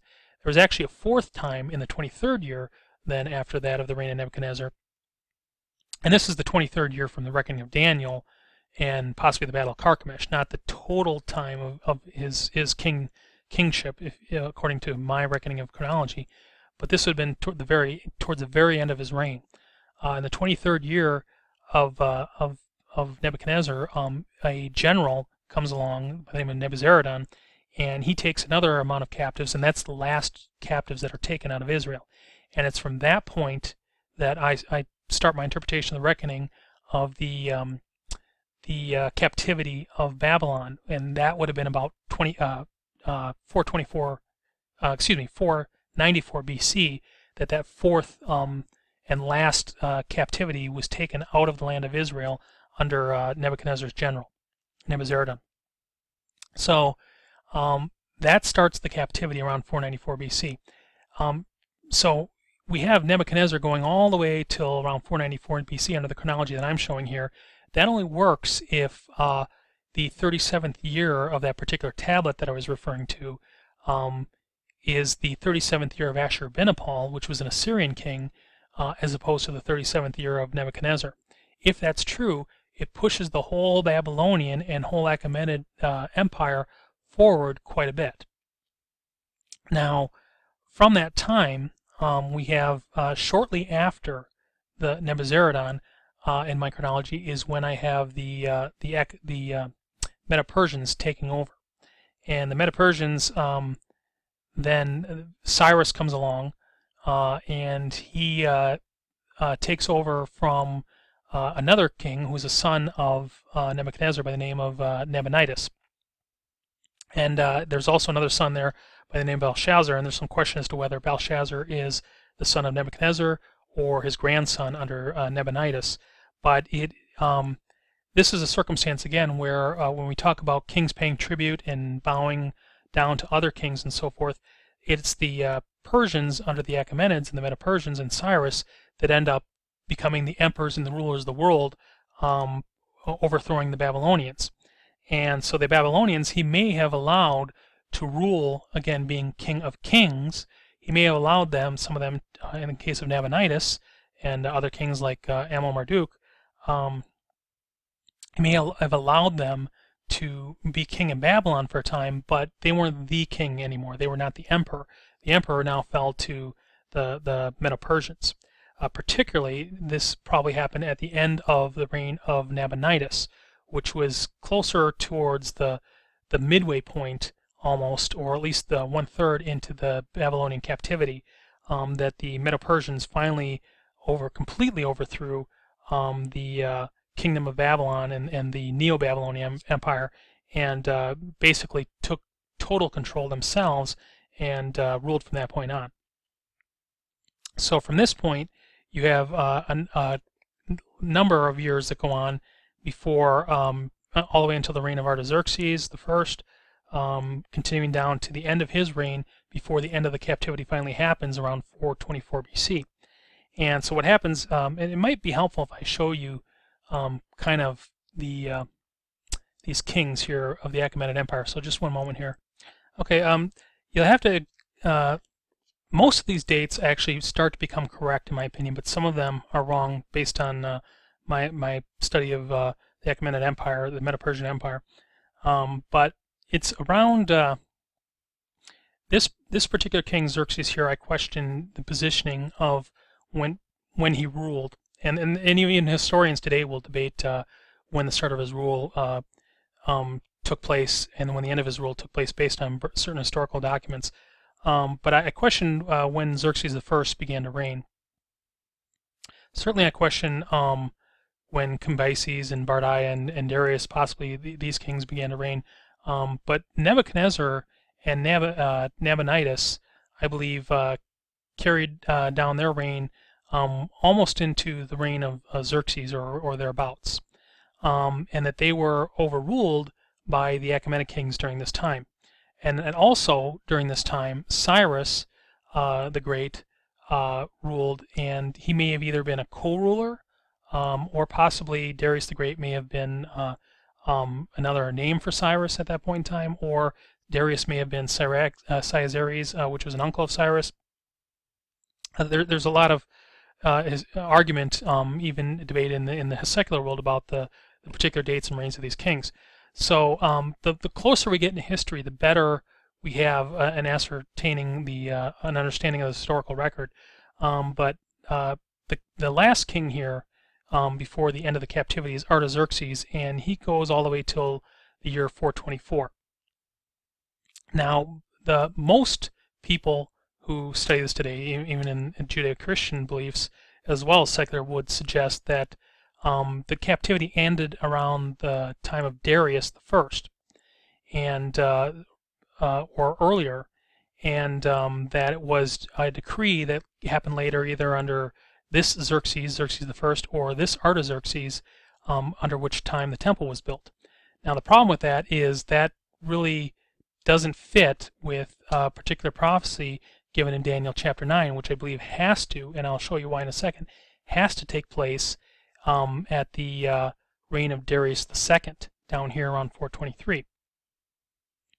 So again, I think the modern interpretation of that right now is wrong, that the captivity has to end around here. But Artaxerxes I reigned for quite a bit of time, and he would have been one of the first, possibly other than Xerxes and maybe the tail end of Darius or Cyrus, that would have reigned in Babylon with no Neo-Babylonian kings anymore in power, such as Nebuchadnezzar and Belshazzar and so forth, under one possible reckoning. But the point is that the Neo-Babylonian kingdom ended around this time, and the Medo-Persians took over. And Daniel even alludes to the fact, and other books like Esther alludes to the fact that the captives were in captivity for a portion of time under the Achaemenids or the Medo-Persians. Certainly in the case of Esther they were, and in the case of Daniel too, it talks about him serving under the reigns of Darius and under the reigns of Cyrus. And also it talks about Belshazzar, his kingdom, Belshazzar being a Babylonian, his kingdom being taken over by Darius, and that his kingdom being divided between the Medes and the Persians. And Daniel was appointed to during that time to serve under King Darius. So again, there seems to be in Scripture a showing that a portion of the captivity happens under the Medo-Persians in addition to the Babylonians. Of course, they're serving Babylon, and the Persians are ruling now over Babylon, so they're still serving the same nation of Babylon that they're in captive to, but it's the Persians eventually who will let the captives go and return to build the temple under Cyrus and under Darius II. Now the Cyrus that they returned from captivity under, I don't believe was actually the Cyrus of Cyrus the Great, although that's a possibility, because the Cyrus the Great was in the middle of the captivity, thereabouts. I believe it was actually Cyrus, the son of Darius II, who made this proclamation around the year 423 BC, or 424 BC, and that he is the Cyrus that, along with Darius, that allowed the captives to go, because again, it was commonplace for sons to be considered kings, along with the head of the household, and there were co-reigns and co-regencies. So Darius and Cyrus could have very well reigned at the same time, even though Cyrus eventually did not inherit the throne. Cyrus the Younger would be another king that would inherit it, another family member. But during that particular time, Cyrus could still be considered a king, and there are plenty of examples in the Bible where the sons of kings were also called kings as well. So I believe that particular Cyrus that helped free the captives was actually Cyrus the Younger, who was the son of Darius II. And now Cyrus Cyrus the Great may have made a decree as well, but I don't believe that the captives were particularly set free, although there is a scenario that I've gone through where it's possible that some of the captives were set free during the middle of the captivity, but the temple certainly was not completed until the reign of Darius II. And now I'm going to get into Scripture and show you how this has to be. We'll go to Daniel chapter 9, and we'll look at the prophecy given here for the 70 weeks in Daniel chapter 9. Daniel is talking in Daniel chapter 9. It's towards the end of the captivity, and he's praying because he's concerned that he realizes that there's 70 years of captivity that are foretold and upon his people, and therefore he knows that the captivity is drawing to a close, and he's repenting and for the sins of Israel. And I'll take it up in verse 1. It says, "In the first year of Darius, son of Ahasuerus, of the seed of the Medes, which was made king over the realm of the Chaldeans, in the first year of his reign, I, Daniel, understood by books the number of years whereof the word of the Lord came to Jeremiah the prophet, and said he would accomplish 70 years in the desolations of Jerusalem." First point to point out here, Ahasuerus is the Hebraic rendering of the name Xerxes. So it is impossible, if you look at the list of kings here, it is impossible under what most people would suggest that the Darius of the first year of Daniel chapter 9 could not possibly be a Darius that precedes Xerxes the First, because either you need a completely different Ahasuerus or Xerxes, or you need a completely different Darius. And that's where they come up with this idea of Darius the Mede. Who's this? They make up a Darius that doesn't exist and say, well, he's not found anywhere in history. And who's this Darius the Mede? And therefore the Bible must be wrong because there's no Darius the Mede that happened under the son of Ahasuerus. Or who's Ahasuerus? Is it Artaxerxes or someone else? They apply things that don't need to be applied, and because history does prove the Bible. Darius is in the first verse of Daniel chapter 9 is the son of Xerxes. So therefore, it cannot be Darius the Great. It has to be a son that came after Xerxes the Great. Now, important point to make here is that when they say son of in the Hebraic language, that doesn't necessarily mean the direct son of. It could mean a descendant of, or a grandson, or someone down the line. Jesus is called the son of David or the son of Adam. That doesn't mean he's the direct son. That's just the way that their language works. So to say that Darius is the son of Artaxerxes doesn't necessarily mean that Xerxes, Ahasuerus, that Xerxes is his direct father. It could be a Darius further down the line. So the Dariuses that occur after the Xerxes, this Xerxes the Great, first being the Great, the first Darius that comes along is Darius II of Persia. Daniel chapter 9 has to take place in the reign of Darius II of Persia. The only other possibility is that Xerxes the Great did have a son named Darius, and he was murdered shortly after Xerxes died, and Artaxerxes ended up taking the throne. It wasn't Artaxerxes that murdered him, but he ended up taking the throne. So that Darius never really got to reign. So that's one slight possibility, but I don't believe that that's a correct rendering of Scripture for other reasons, and I'll go into it in a little bit later. Another possibility is Artaxerxes had a son, Darius, who died as well during his reign, that never assumed the kingship, and they called that Darius B. But that's a very highly disputed possibility as well. But in my opinion, the only Darius that could possibly fit is Darius II of Persia, around which assumed the throne around 424, 423 BC, and that is the end of the captivity. That's the Darius that is being referred to in Daniel chapter 9. And I'll show you the second reason why. Now keep in mind when I read this that the book of Daniel, again, was discovered in the Dead Sea Scrolls in 1947 to before the destruction of the temple. So the events listed here in Daniel chapter 9, we have texts that date back to before the events that they're prophesied about are going to come to pass, namely the destruction of the temple. The texts are older than the events that they foretell are going to come to pass. So this proves that the Bible is prophetic and is true. So again, Daniel chapter 9, in the first year of Darius the son of Ahasuerus of the seed of the Medes, which was made king over the realm of the Chaldeans, in the first year of his reign, I, Daniel, understood by books the number of years whereof the word of the Lord came to Jeremiah the prophet, that he would accomplish 70 years in the desolations of Jerusalem.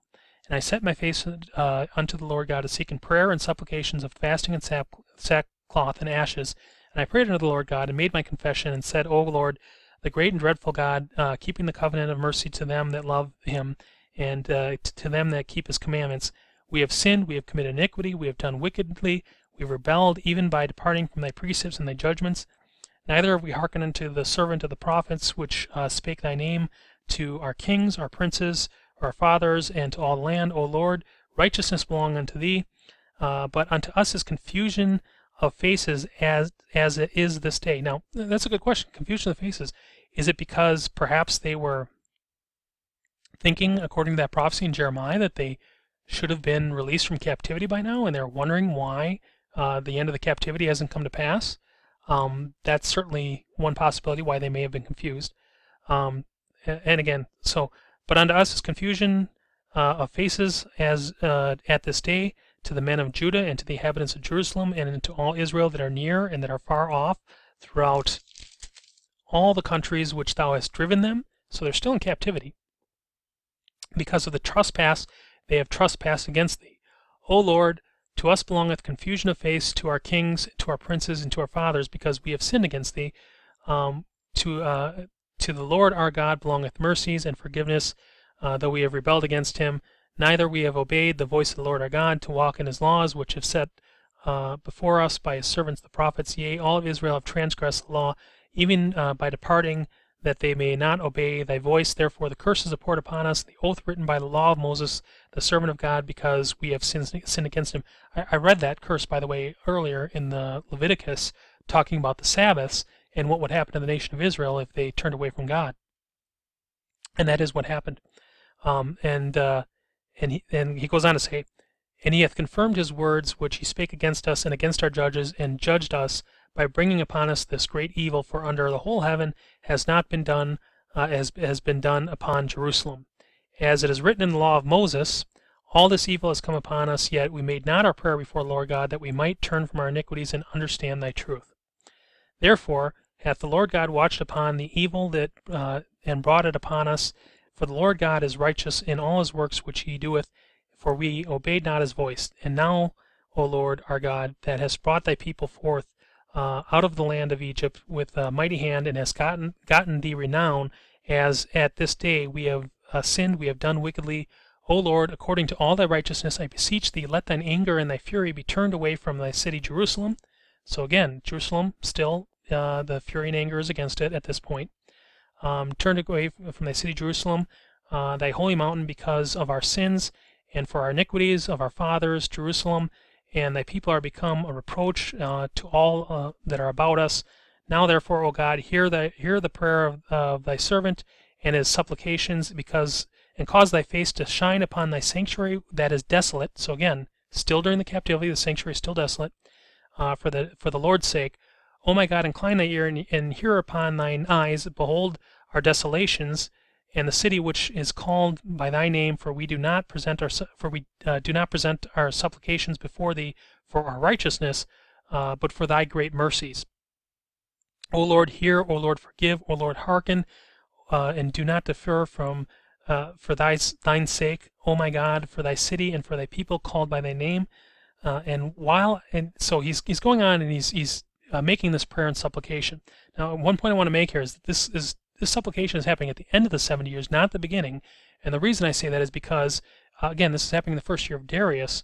At the beginning of this supplication, the Babylonians were ruling, Nebuchadnezzar and so forth.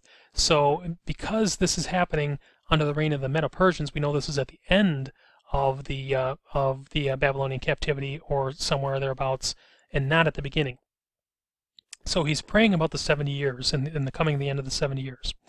And now it goes on to say that at this time, as I was speaking, this is Daniel talking, and praying and confessing my sin and the sin of the people, and presenting the supplication before the Lord my God for the holy mountain of my God, yea, while I was speaking in prayer, even the man Gabriel, who's an angel, whom I had seen in the vision at the beginning. Now the vision he's talking about, he had some visions that he received in the chapters prior, during the reign of a Babylonian king named Belshazzar, and I'll get into that a little bit later, but just important to note that. And he met Gabriel at that time. Yea, while I was speaking in prayer, even the man Gabriel, whom I had seen in the vision at the beginning, being caused to fly swiftly, touched me about the time of the evening oblation. The evening oblation is every morning and evening they would have a sacrifice, and this was the time they took astronomical recordings, because you could see half the zodiac in the star position, the stars, and so forth, at the time of the rising of the sun, just as it was still dark as it was growing light. And then you'd be able to see the other half of the zodiac just the time it was setting. So those are the times that they do the astronomical recordings, and at the time they would do their sacrifices as well. So at the time of the evening oblation, while I was yet speaking in prayer, even the man Gabriel, who had seen the vision in the beginning, caused it to fly swiftly and touch me at the time of the evening oblation. And he informed me and talked with me and said, O Daniel, I am now come to give thee skill and understanding at the beginning of thy supplications. Now, what supplications? The beginning, what supplications? Daniel just was praying for repentance for the sins of Israel. At the beginning of his supplications is what Gabriel's referring to. He says, at the beginning of thy supplications, the commandment came forth. Now, that's an important point, because many people will try to say, when's this commandment, this decree of the rebuilding of the temple, what king was it under, and so forth, so we know when to start the counting of Daniel's 70 weeks, which I'm going to discuss in a moment. He says it right in the chapter when it begins. Daniel's talking in the first year of the reign of Darius, which is Darius II, the son of Xerxes. And it says that Gabriel tells him, at the beginning of thy supplications, the commandment came forth. So we know we don't have to find a decree for Xerxes or Artaxerxes or anything like that. We know when the decree is given in the first year of the reign of Darius, when Daniel is speaking. So at the beginning of thy supplications the commandment came forth, and I am come to show thee, for thou art greatly beloved. Therefore understand the matter and consider the vision. 70 weeks, and this is the 70 weeks prophecy now, the famous 70 weeks prophecy. 70 weeks are determined upon thy people and upon thy holy city to finish the transgression, to make an end of sins, to make reconciliation for iniquity, to bring in everlasting righteousness, and to seal up the vision and the prophecy, and to anoint the most holy. Know therefore and understand that from the going forth of the commandment to restore and build Jerusalem unto Messiah the Prince shall be 7 weeks, and 62 weeks the street shall be built, and the wall, even in troubled times. And after 62 weeks shall the Messiah be cut off, but not for himself. And the people of the Prince that shall come shall destroy the city and the sanctuary, and the end thereof shall be with a flood. And unto the end of the war desolations are determined. And he shall confirm a covenant with many for 1 week. And in the midst of the week he shall cause the sacrifice and the oblation to cease. That's the evening and the morning sacrifice. And for the overspreading of abominations he shall make it desolate, even to the consummation, and that determined shall be poured out upon the desolate. So the 70 weeks prophecy we just shown here, it culminates with the destruction of the temple. It says it right in it. It says, and after 62 weeks shall Messiah be cut off, but not for himself, and the people of the prince that shall come shall destroy the city and the sanctuary. And the end thereof shall come with a flood, and unto the end wars and desolations are determined. And he shall confirm a covenant with many for 1 week, and in the midst of the week he shall cause the sacrifice and the oblation to cease, and for the overspreading of abominations he shall make it desolate, even to the consummation that are determined shall be poured out into the desolate. So the 70 weeks prophecy ends with the destruction of the temple and the destruction of the city. Well, we know what year that happens. That happens in 70 A.D.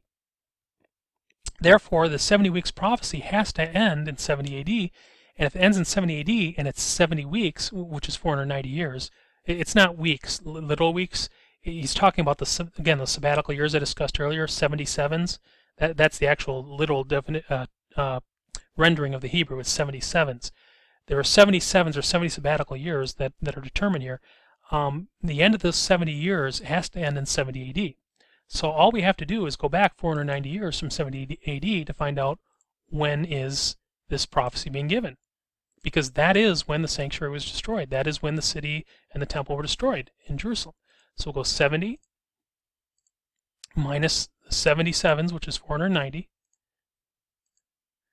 And we come to 421 BC, which is the 421 BC. You have to add a year because there's no year 0 because we're going back to BC. So 421 BC. Now, it's actually year 69 because the temple was cut off in would have been the 69th year, February, because that particular year, the new year doesn't start till spring in April. So because the siege and so forth start in February, it actually goes back to the 69th year of this particular prophecy. So we would count from 69 back. So around 421, 422 BC would be the first year of the reign of Darius, when this prophecy was given. Well, let's look at our Achaemenid map here. Darius II of Persia begins reigning around 423 to 422. Therefore, his first year is around 422 BC. That fits right in with the prophecy. Daniel speaking in the first year of Darius. It's 70 weeks, which is 490 years, until the destruction of the temple. The temple is destroyed in 70 AD. There shouldn't be any question about this. It clearly, Daniel is speaking in the reign of Darius II, around 2nd BC. But there's another confirmation that proves this as well. If we go on to look here, in Daniel chapter 11, in Daniel chapter 10, there's more proof that this has to be Darius II. Daniel chapter 10 says that in the 3rd year of Cyrus the king of Persia, now I believe this is Cyrus the Younger, which is Darius' son. In the 3rd year of Cyrus king of the Persian, a thing was revealed to Daniel. His name is called Belteshazzar, and that thing was true, and the time was appointed was long, and the understanding of the thing. He goes on to talk about this vision, and an angel comes to speak to him, and begins to talk about this vision to reveal things to Daniel. But the angel continues to say, in chapter 11, he says, also I, in the 1st year of Darius the Mede, we just talked about Darius, I stood to confirm and strengthen him. Now again, Darius took over after some battles here, if you will, with two other descendants of Artaxerxes before he regained the throne. So there was a little bit of a struggle here, but Darius ended up winning out. It says, I also, in the first year of Darius the Mede, I stood to confirm and strengthen him, and now I will show the truth. Behold, there shall yet stand up 3 kings in Persia, and the fourth shall be far richer than they all, and by his strength and through his riches he shall stir up against the realm of Grecia, or the Greeks. And a mighty king shall stand up, and shall rule with great dominion, and do according to his will. And when he shall stand up, the kingdom shall be broken, and shall be divided to the 4 winds of heaven, but not to his posterity, nor according to his dominion which shall be ruled, for this kingdom shall be plucked up even for others besides those. He's talking about Alexander the Great.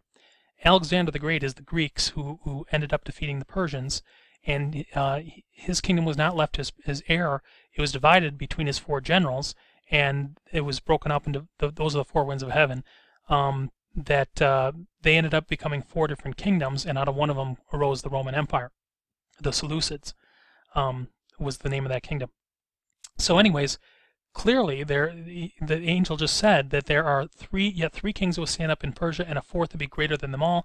He would stir up the Greeks under Alexander the Great, whose kingdom would be divided to 4 parts. Well, let's look at our chronology here again. We have Darius the Second. Okay.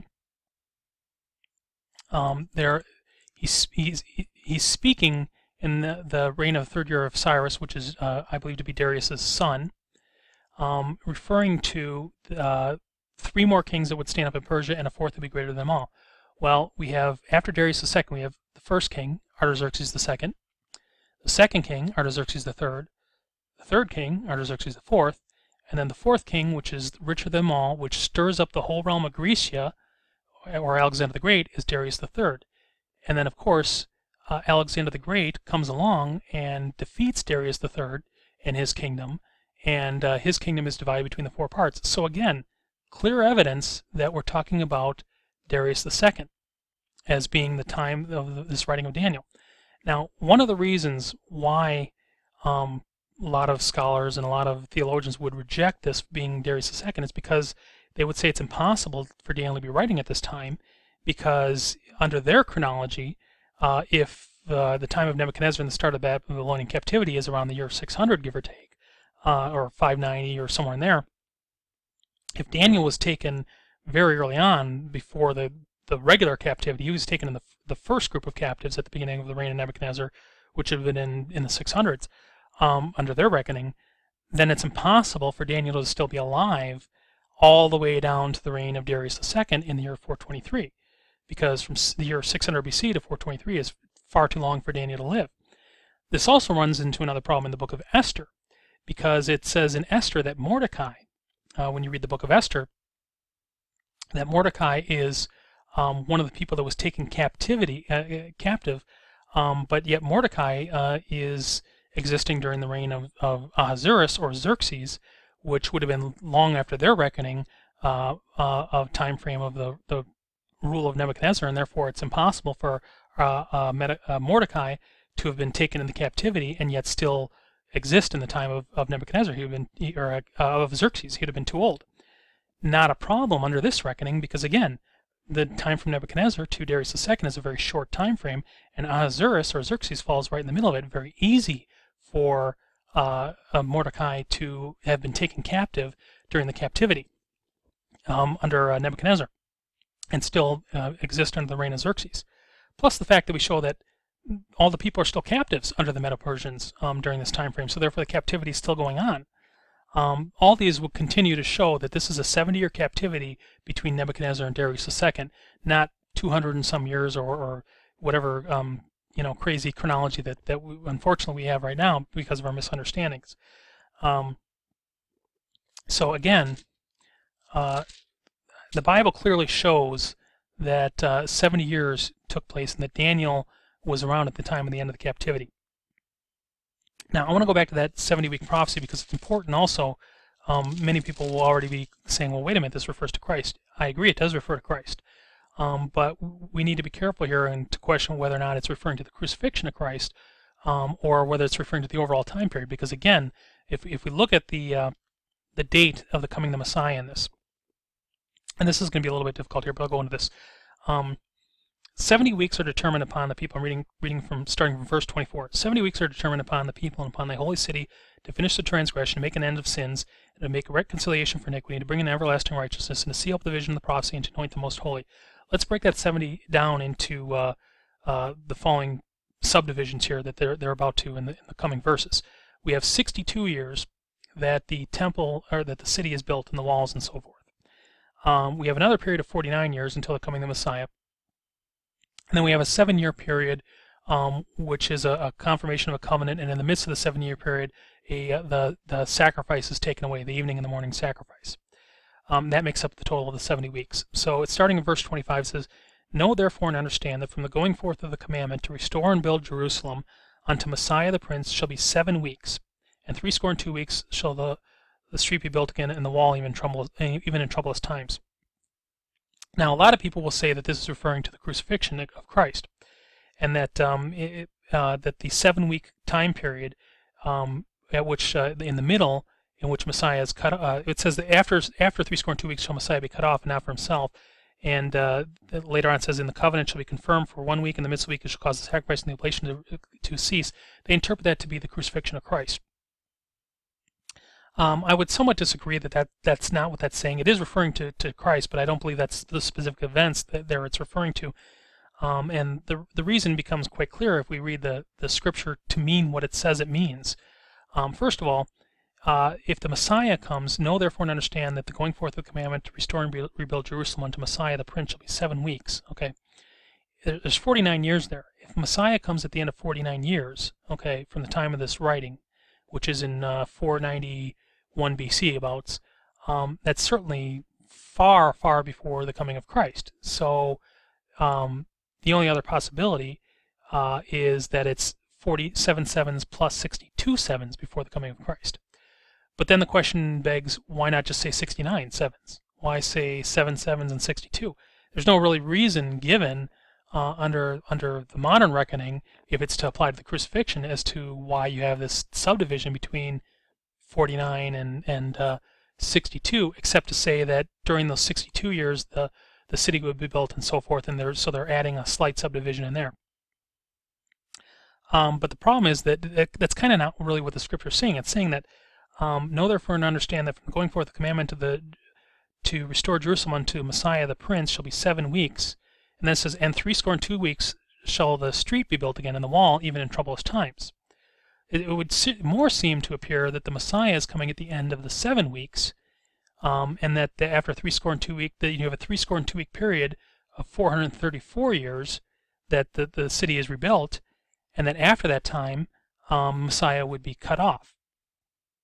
So here's a question: how does the Messiah live 434 years? If Messiah comes at the end of the 7 weeks, 449 years, and then the streets and the cities are built for 434 years, and then the Messiah is cut off, is this talking about one Messiah, the Messiah, Christ, one person? Or is this referring to the officeship of Messiah in the same way that we would say Caesar when we're referring to a whole bunch of different people that filled that office? We would say Caesar, the kingship of Caesar would come, or something like that. The anointed prince, Messiah coming, is referring to the returning of the captivity, and the anointed line that comes under Zerubbabel and under Nehemiah and so forth, to bring about the kingship, the restoration after Babylon of the kingship that was taken out of Israel, the Davidic line, if you will. And that Davidic line carries on throughout the entire 434 years, including Jesus Christ, who is the ultimate Messiah, the Messiah, but finally is not cut off. That line again is not cut off again until the destruction of the city again, which comes in 70 AD, and particularly in 62 AD, and I'll explain why in a second here, or 63 AD, about there. So from 491 BC, we have 49 weeks for the coming of the Messiah. Know therefore and understand from the going forth of the command to restore and build Jerusalem unto Messiah the Prince. By the way, who had the command to restore and build Jerusalem? Zerubbabel did. Zerubbabel led the captives out of captivity, and he's the one who went and rebuilt the temple. So this is the start of the restoration of the Davidic line, which was lost under, well, it wasn't lost. Jehoiachin or Jeconiah was taken into captivity. The Messiah, the Messianic line, the anointed line, was taken out of Israel. It would be restored again under Zerubbabel. Zerubbabel is the signet ring, if you will, the start of the Messianic line. Know therefore and understand from the going forth of the commandment to restore and build Jerusalem unto Messiah the Prince, Zerubbabel, shall be 7 sevens and 62 sevens. Now, the 7 sevens is the time period up until the start of the construction of the city of Jerusalem. And then it says 62 sevens, the streets and the walls will be built even in troublous times. What this is referring to is the coming of Nehemiah in the 20th year of Artaxerxes. Now, this is the 20th year of Artaxerxes Menmam, which is a reign from 404 to 359 BC. So in his 20th year, Nehemiah comes along to start building the walls and build, which they were prohibited from doing. They could only build the temple under Darius and Zerubbabel, but they built the walls in the city again under Nehemiah in very troublous times. If you read the book of Nehemiah, you understand that they had to hold their weapons while they're building the walls because that's how dangerous it was. It took them about 12 years under Nehemiah to finally construct this, and a matter of weeks to finally finish the gates and so forth. But then around year 32 of the reign of Artaxerxes, which is 49 years after the start of this prophecy, is when the city was finally completed.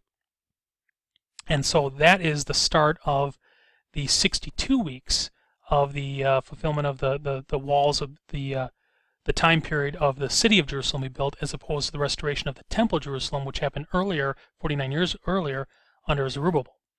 So let's read this again.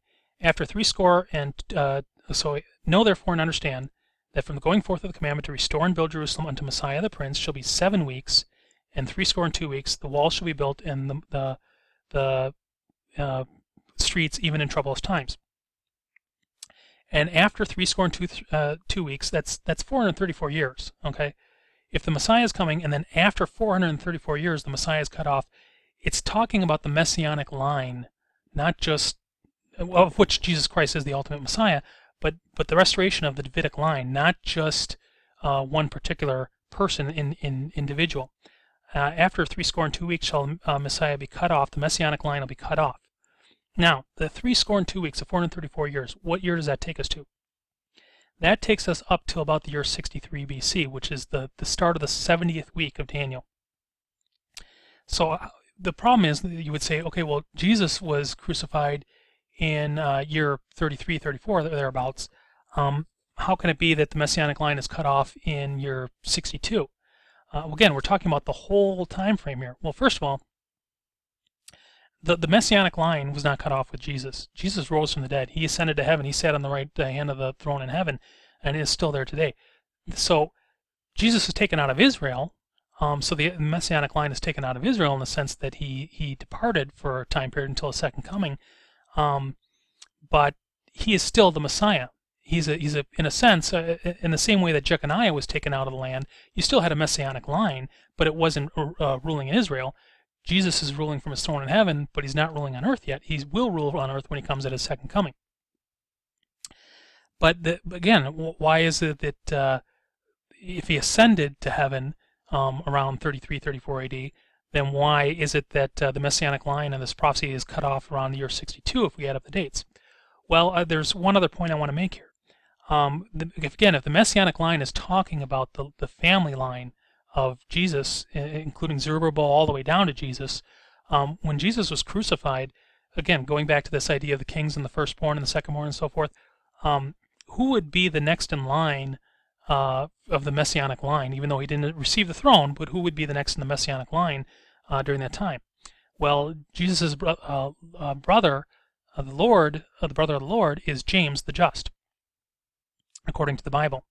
And James was killed around 62 or 63 AD, and he is the last of the Davidic line before the destruction of Jerusalem and the diaspora. At that point in time, that's the end of the Davidic line, which didn't reign, but rather occurred in Jerusalem, all the way from Zerubbabel all the way down to James the Just, and of which Jesus is the ultimate Messiah.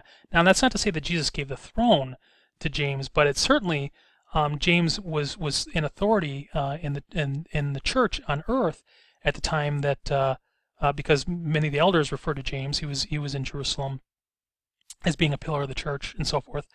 That James was considered a leader of the church while Jesus departed to assume the throne in heaven. So if James is of the Messianic line, now James is not the Messiah, Jesus is the Messiah. James is on the Messianic line. James was killed, but he was thrown from the top of the temple and then stoned around the year 62, 63 AD. This is the end of the Messianic Davidic line, starting with Zerubbabel, that existed in Israel during that time. And at that point in time, now we have a 7-year period countdown to the destruction of the sanctuary. So let's go back and read those scriptures again. After 62 weeks shall Messiah be cut off. The Messianic line shall be cut off. That occurred with James. But not for himself, and the people of the prince that shall come shall destroy the city and the sanctuary, and the end thereof shall be with a flood, and to the end the wars and desolations are determined. The people of the prince that shall come, the Herodians, Caesar, Titus and Vespasian and so forth, will come and destroy the city and the sanctuary. And he shall confirm a covenant with many for 1 week, and then in the midst of the week he shall cause the sacrifice and the oblation to cease, and for the overspreading of abominations he shall make it desolate, even to the consummation that determined shall be poured out upon the desolate. Confirming the covenant with many for 1 week. Well, there's something else that coincided from the time of Zerubbabel and the start of the Second Temple to the time of James, and that is the destruction of Zerubbabel's, or the completion of Herod's temple. See, what had happened was Zerubbabel built the temple, and the kings of Persia and Media said that they had to, particularly under Darius, said they had to build the temple a certain way. And they said that anybody who violated this building of the temple, of Zerubbabel's temple, that their house would be torn down and they would be hung upon a cross, etc., etc., so that they could not violate this. Now, Jesus took that punishment, in my opinion, upon himself in order that the law might be fulfilled. He took our sins and our iniquities, so that the God might dwell with us instead of a building made of stone, i.e. the temple. But he fulfilled the law. He accepted that, and he took upon him, even though he was sinless, he took upon our iniquities, and he also fulfilled that proclamation about being torn, his house being torn down and being crucified upon the timbers of his house and so forth. The temple that was created in Jerusalem under Zerubbabel, Herod later came along shortly before the time of Jesus was born and decided that he wants to build a greater temple, which was against the proclamation given under the kings of Medo-Persia, that they could only build a temple to these certain size and dimensions and so forth. So Herod wanted to build this really great, awesome temple, and the priests at the time didn't want to let him do it because they said, we need to continue the sacrifices and the offerings, and if you build the temple, it's going to disrupt that. So what Herod agreed to do is he said that he would build the temple around Zerubbabel's temple and continue to construct it, and he would not tear down the inner chamber, Zerubbabel's temple, until the outer temple was completed. And this construction on Herod's temple started around a decade or two before the birth of Christ, and it lasted all the way up until 63 BC, when it was finally completed. And so at some point, Zerubbabel's temple was torn down, and Herod's temple was built around it, almost like a siege, almost emblematic of Jerusalem being under siege and then eventually destroyed. So in a sense, the third temple, you could say, would be Herod's temple, because Herod is the temple that took over for Zerubbabel's temple. Now, Zerubbabel's temple was, if Herod's temple was completed in 63 BC, that was the end of Zerubbabel's temple.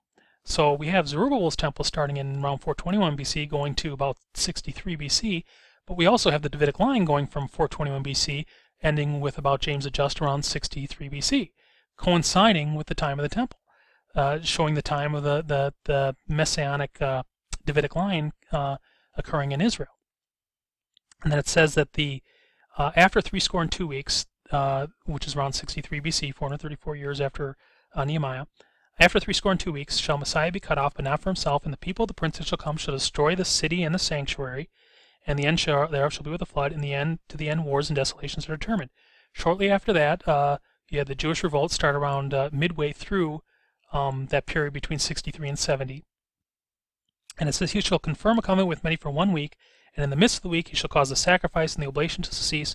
One of the reasons for the Jewish revolt starting up was that, or one of the causes of the Jewish revolt, or the Romans to respond to it, was that the Jews of that day decided to stop offering sacrifices midway through around 66 AD for Caesar, as they had done in the morning and the evening. And so that's midway through the 7-year period. Again, the confirmation of the covenant, one interpretation of the confirmation of the covenant is the confirmation of the completion of Herod's temple. And he said he would build the temple around Zerubbabel's temple and wouldn't tear it down until the other one was completed. This was completed around 63 BC. Another confirmation could be the confirmation of this particular prophecy in Daniel.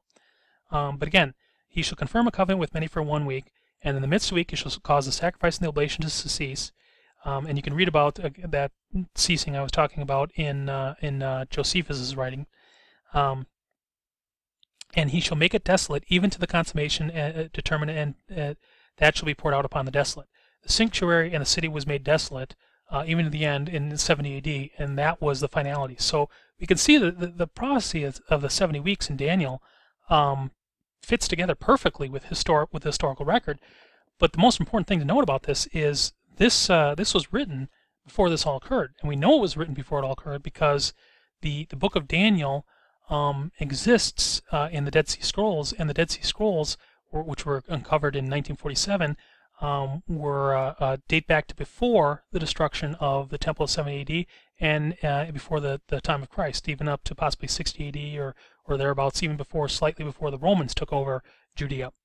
So an amazing prophecy that perfectly fits the time period of the destruction of the temple and proves the Bible is prophetic and true. So that's kind of a look at chronology and a look at the end times. There are a couple other prophecies that I kind of want to get into here real quick in the book of Daniel. In chapter 7, there's a prophecy that, actually I'm going to backtrack a little bit here. There's a prophecy of 1,290 days and 1,335 days that talks about the daily sacrifice being taken away, and blessed are those who come to the end of the 1,335 days.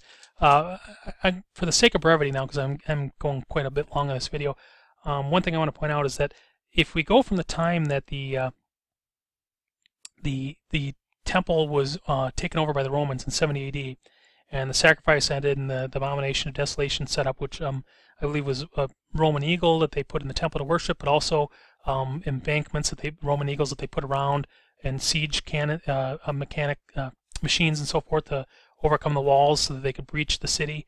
That particular time period, if we count from where that's recorded in history, 1,335 days, that brings us to the end of the siege of Masada, which is kind of the end of the whole Jewish revolt for that time period, which is rather ironic because that's portrayed at in the book of Daniel. But it does it to the day, which is kind of interesting.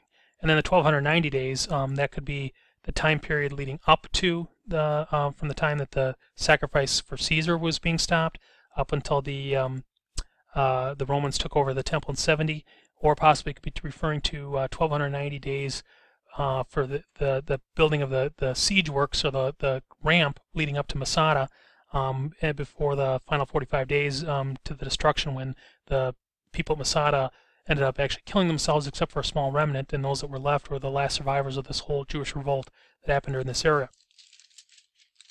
That's one area I wanted to talk about. But the other prophecy in the book of Daniel that I want to talk about too, that is an amazing prophecy that pertains to our time period. We'll start in Daniel chapter 7. It says, "In the first year of Belshazzar, the king of Babylon, I had a dream and vision upon my head, upon this bed." Daniel had a dream and visions of his head upon his bed. Then he wrote his dream and told us some of the matters. And Daniel saw 4 great beasts that came out of the sea, diverse from one another. First was like a lion and had eagle's wings. This is the Babylonian kingdom. The second, he beheld till the wings were plucked, and it was lifted up from the earth and made to stand up, and the feet of a man was given to it, a man of a heart, and a man's heart was given to it. Nebuchadnezzar earlier talks about how he went crazy for 4 years until he became like a beast, and then he was lifted up the earth and became sane again, if you will, and so that could be one allusion to that. And then I said, behold, another beast, a second beast, like unto a bear, raised up in itself, and it had 3 ribs in its mouth and its teeth of it, and said to it, thus arise and devour much flesh. The bear that's raised up with one side larger than the other, that's the Medo-Persians, the combination of the Medes and the Persians, one being larger than the other. The 3 ribs in its mouth could be the Babylonians, the Assyrians, possibly the Egyptians, that it took over those kingdoms. And after this I beheld, and lo, another leopard, like a leopard, which came back, and it, like a leopard, which had upon its back 4 wings, and a fowl, and a beast, and also 4 heads, and had great dominion given to it. This is Alexander the Great, and he comes along, and his kingdom is divided between his 4 generals after he passes. And after this night I saw the visions of, behold, a 4th beast, dreadful and terrible and strong exceedingly, and it had great iron teeth, and it devoured and brake into pieces, and it stamped the residue the feet of it, and it was diverse from all the other beasts that were before it, and it had 10 horns. And I considered the horns, and behold, there came up among them a little horn, before whom there were the first horns plucked up by the roots, and behold, in this horn were eyes like the eyes of man, and the mouth speaking great things. This is the Roman kingdom. Now, there's one possibility that the 10 horns are actually the 10 cities of the Decapolis, which were Greco-Roman cities that were planted in Israel to Hellenize or do away or introduce Greco-Roman culture and delude the Israelite culture at the time. So it's possible that those particular cities are the 10 horns, or the 10 toes, if you will. That's one possibility. Clearly this is referring to the Romans. And he says, I considered the horns, and behold, there came up among them a little horn. This is the Antichrist, and before whom were 3 of the first horns plucked up by the roots. Now, there's one possibility that that's referring to the, something going on with the Decapolis, or possibly could be referring to the earlier kingdoms of Medo-Persia and the Greeks and Babylon, and that the 4th horn is Caesar. There's different ways to look at that. And I beheld till the horns were cast down, and the Ancient of Days did sit. And the other thing, too, is this could still be a future prophecy. We could still be under this 4th beast, according to this prophecy. So these 10 horns and 10 kings might be something that's coming very shortly in our time, particularly if the tribulation is about to happen in the next decade or so. And I considered the horns, and behold, there came among them another little horn, before whom were plucked up 3 of the first horns plucked up by the roots. And behold, this horn were given to eyes like a man, and the mouth speaking great things. And I beheld till the thrones were cast down, and the Ancient of Days did sit, and the garment was white as snow, and his hair was white like pure wool, and the throne was like a fiery flame, and the wheels as burning fire. Now, so here we have the return of Christ, or could be allegory to Christ the first time, and his kingdom, the work he did on the cross, and eventually how the Christians took over the kingdom of Rome, and the pagan Rome became Christian. But I believe it's more possibly referring to the final return of Christ, and he's setting up the throne and the final judgment, which again would happen very shortly, probably in the next decade or two, based on this chronology. And a fiery stream issued and came forth out of him, and thousands of thousands ministered him, and 10,000s of 10,000s stood before him, and the judgment was set, and the books were opened, and beheld, and I beheld then, because of the voice of great words which the horn spake, and I beheld which would mean the Antichrist is coming very soon, if that's what that's referring to. And I beheld, with the beast was slain, and the body was destroyed, and given into the burning flame. And concerning the rest of the beasts, they had dominion taken away, and yet their lives were prolonged for a time and season. And I saw in the night visions, and behold, one like the Son of Man came within the clouds of heaven, and came to the Ancient of Days, again the return of Christ. And they brought him near before him, and there was given to him dominion and glory and kingdom, and all the peoples, nations, languages, and should serve his dominion is an everlasting dominion which shall not pass away, and his kingdom that shall not be destroyed. Again, the return of Christ. And this is the beginning of 1,000 years. It would actually reign forever. I, Daniel, was grieved in my spirit in the midst of my body, and the visions troubled me. And I came near to one of them that stood by and asked for the truth of all this. So he told me and made me know the interpretation of these things. These great beasts, which are, and here explains basically what I said about them being 4 kingdoms. These great beasts are 4 kings which shall rise out of the earth, but the saints of the Most High shall take the kingdom and possess the kingdom forever, even forever and ever. And then I would know the truth of the 4th beast that was diverse from all the others exceedingly, whose teeth were of iron and of nails and of brass, which devoured and brake into pieces and stamped the residue of feet. This is Rome we're talking about.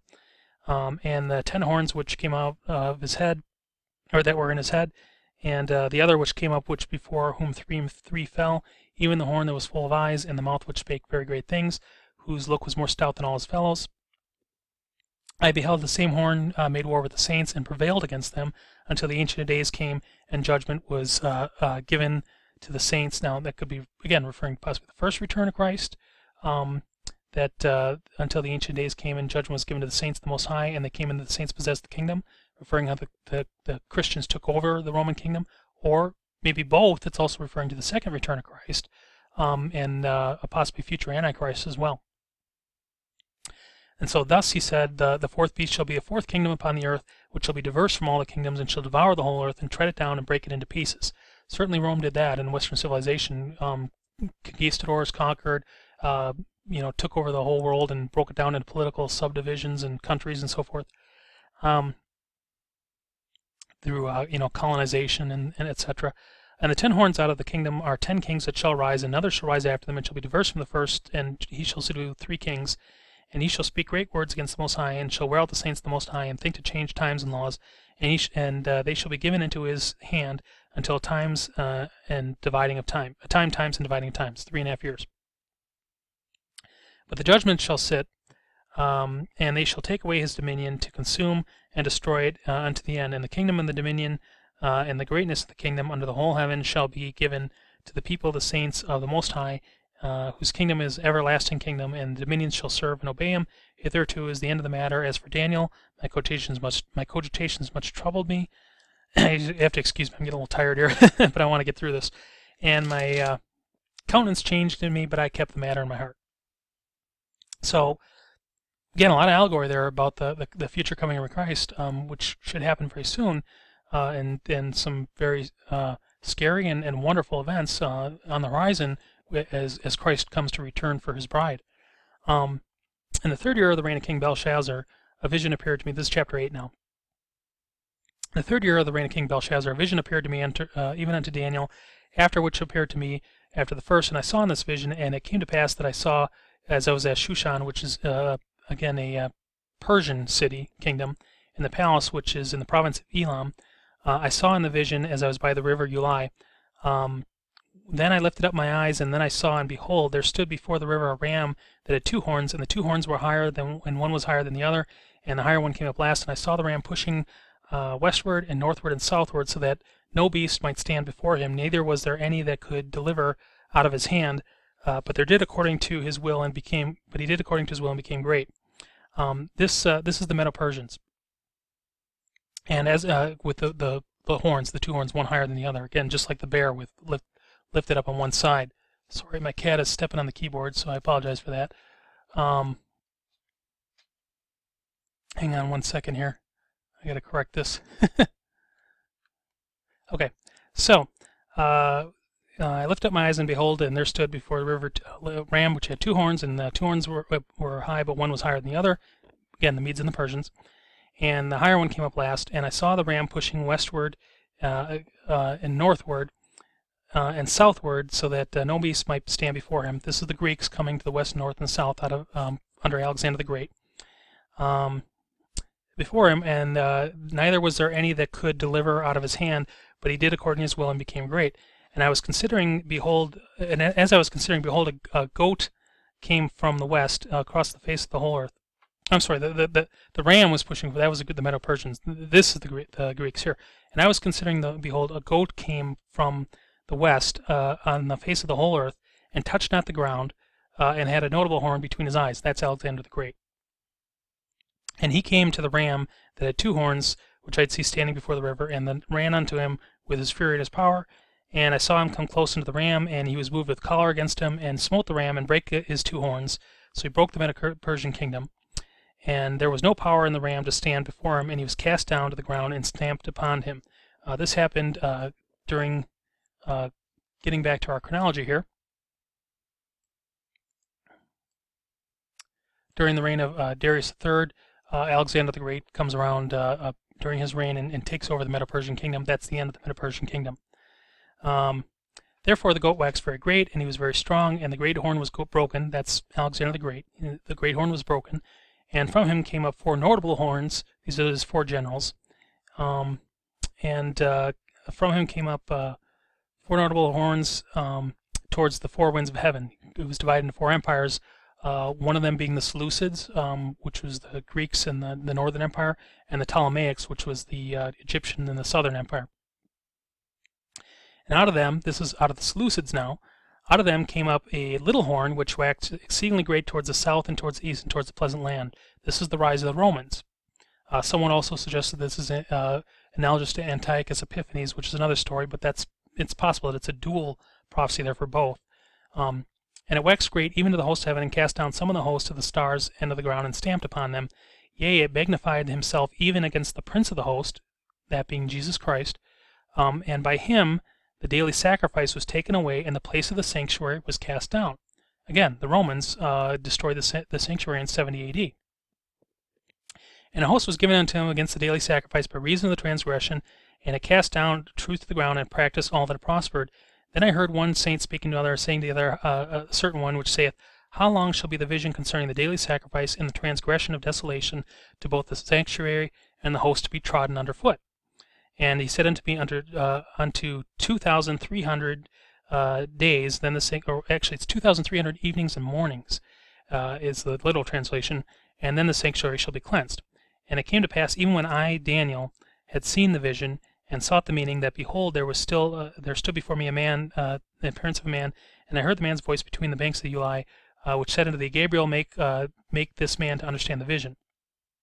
So I came near where I stood, and when he had came, I was afraid, and fell upon my face.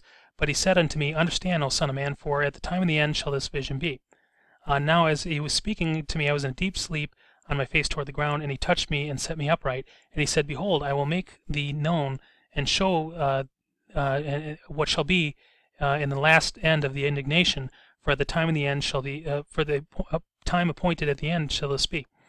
The ram which thou sawest having 2 horns are the kings of Media and Persia, as we discussed. And the rough goat is the king of Grecia, under Alexander the Great.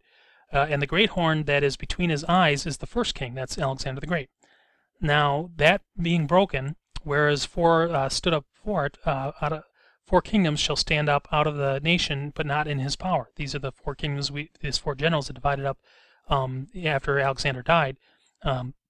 Seleucus being the Seleucids, and then Ptolemy being the Ptolemaics, are 2 of them. And these are the kings of the north and the south that are fighting over Jerusalem. Now in his time, in the latter time of the kingdom, when the transgressions are come to a full, a king of fierce countenance shall stand up, with understanding dark sentences shall stand up. Again, Caesar, the Romans, but also possibly analogous of the future coming Antichrist.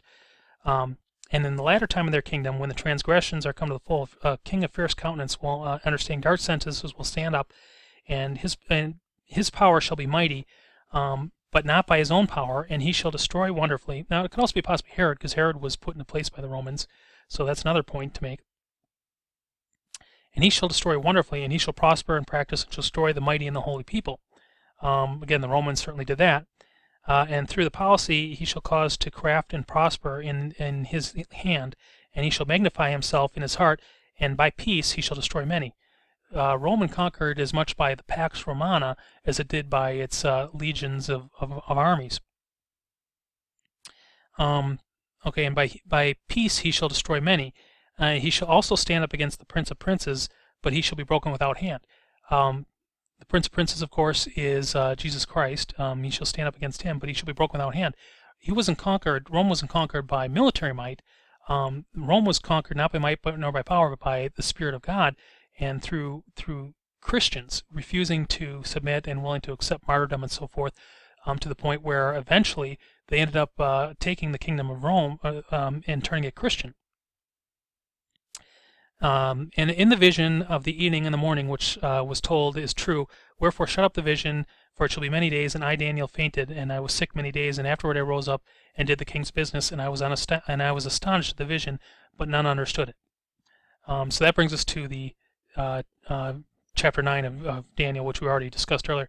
Now, one thing I want to note here is that 2,300 days that he discussed for the time of the vision, it says, Then I heard one saint speak to another, and said to the certain saint, how long shall the vision be concerning the sacrifice and the transgression and the desolation, to give both the sanctuary and the host to be trodden under foot?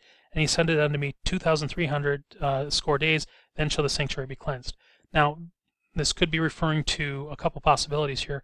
One could be the Jewish revolt, a 2,300 little day period from maybe 66 all the way to Masada in 73, 74, thereabouts. But another possibility, because the actual terminology here is in the Hebrew is 2,300 evenings and mornings, and the evenings and the mornings is the movement of the zodiac, the circulation of the zodiac from throughout its cycle from evening to morning. This could be referring to a year, a full year cycle. For example, the sun to the zodiac. So the 2,300 days, evenings and mornings, could be 2,300 years, which is very interesting if we consider that possibility, because Alexander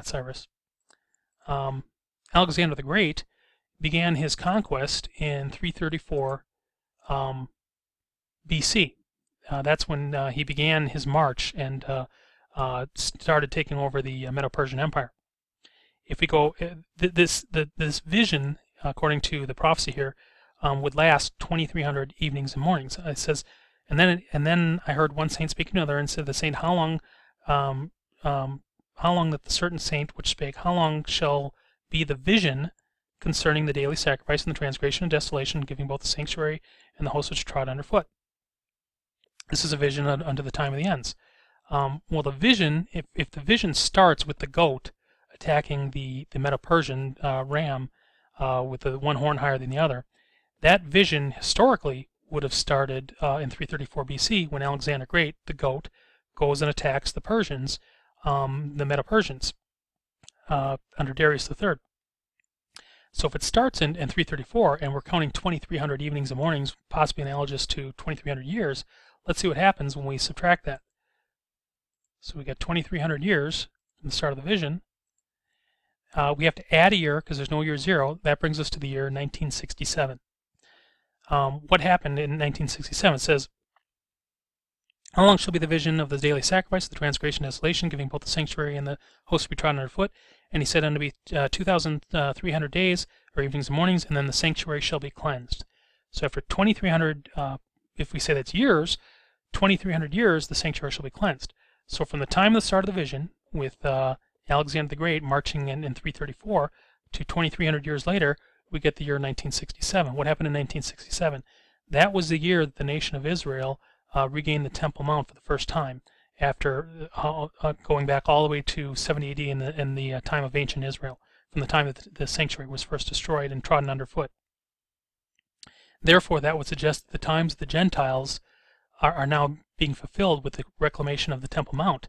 Again, the restoration of the nation of Israel, the reclaiming of the Temple Mount, and then the other items I pointed out showing the time frame for 6,000 years after the start of creation till the 1,000-year reign of Christ, the 2,000 years from the time of Jesus' crucifixion until the possibility of his return. All of these begin to culminate at the same time, which tells us that we are definitely in the last days, and Jesus is coming back very soon. And so therefore the events of Revelation are also about to happen and in our lifetime, and so now more than ever is the time to get right with God and to know Jesus. So that is the ultimate point for me to kind of go through this, is because to let you know that the Bible is true, the historical account it gives is true, and that Jesus is coming back very, very soon. And we don't have a lot of time left to get right with God, but we all need to be seeking Him. And if you don't know Him, I endeavor you to please ask Jesus into your heart and know Him, because there aren't many years left here. And He may even come a little bit sooner. He could come tomorrow. We don't know the day or the hour, but we do know the season, because prophecy in the Bible is showing us that these final days are our generation, and that these events are truly coming to pass. So that is the purpose of this video. If you have any questions on it, please feel free to leave a comment, or go to grailoftruth.com and leave a comment there as well. But I hope you learned something from this. I know it's kind of a long video, but hopefully you will. This will endeavor you to seek God more and understand that we are very close to His return, and hopefully you will take this as a warning to accept Jesus in your heart and to accept His salvation, because we don't have much time left. So praise God, and I hope you are blessed by this. And if you don't know God, please, as I said, ask Jesus into your heart. Ask him to be ask him to be your Lord and Savior, because the time is very short at hand. Thank you.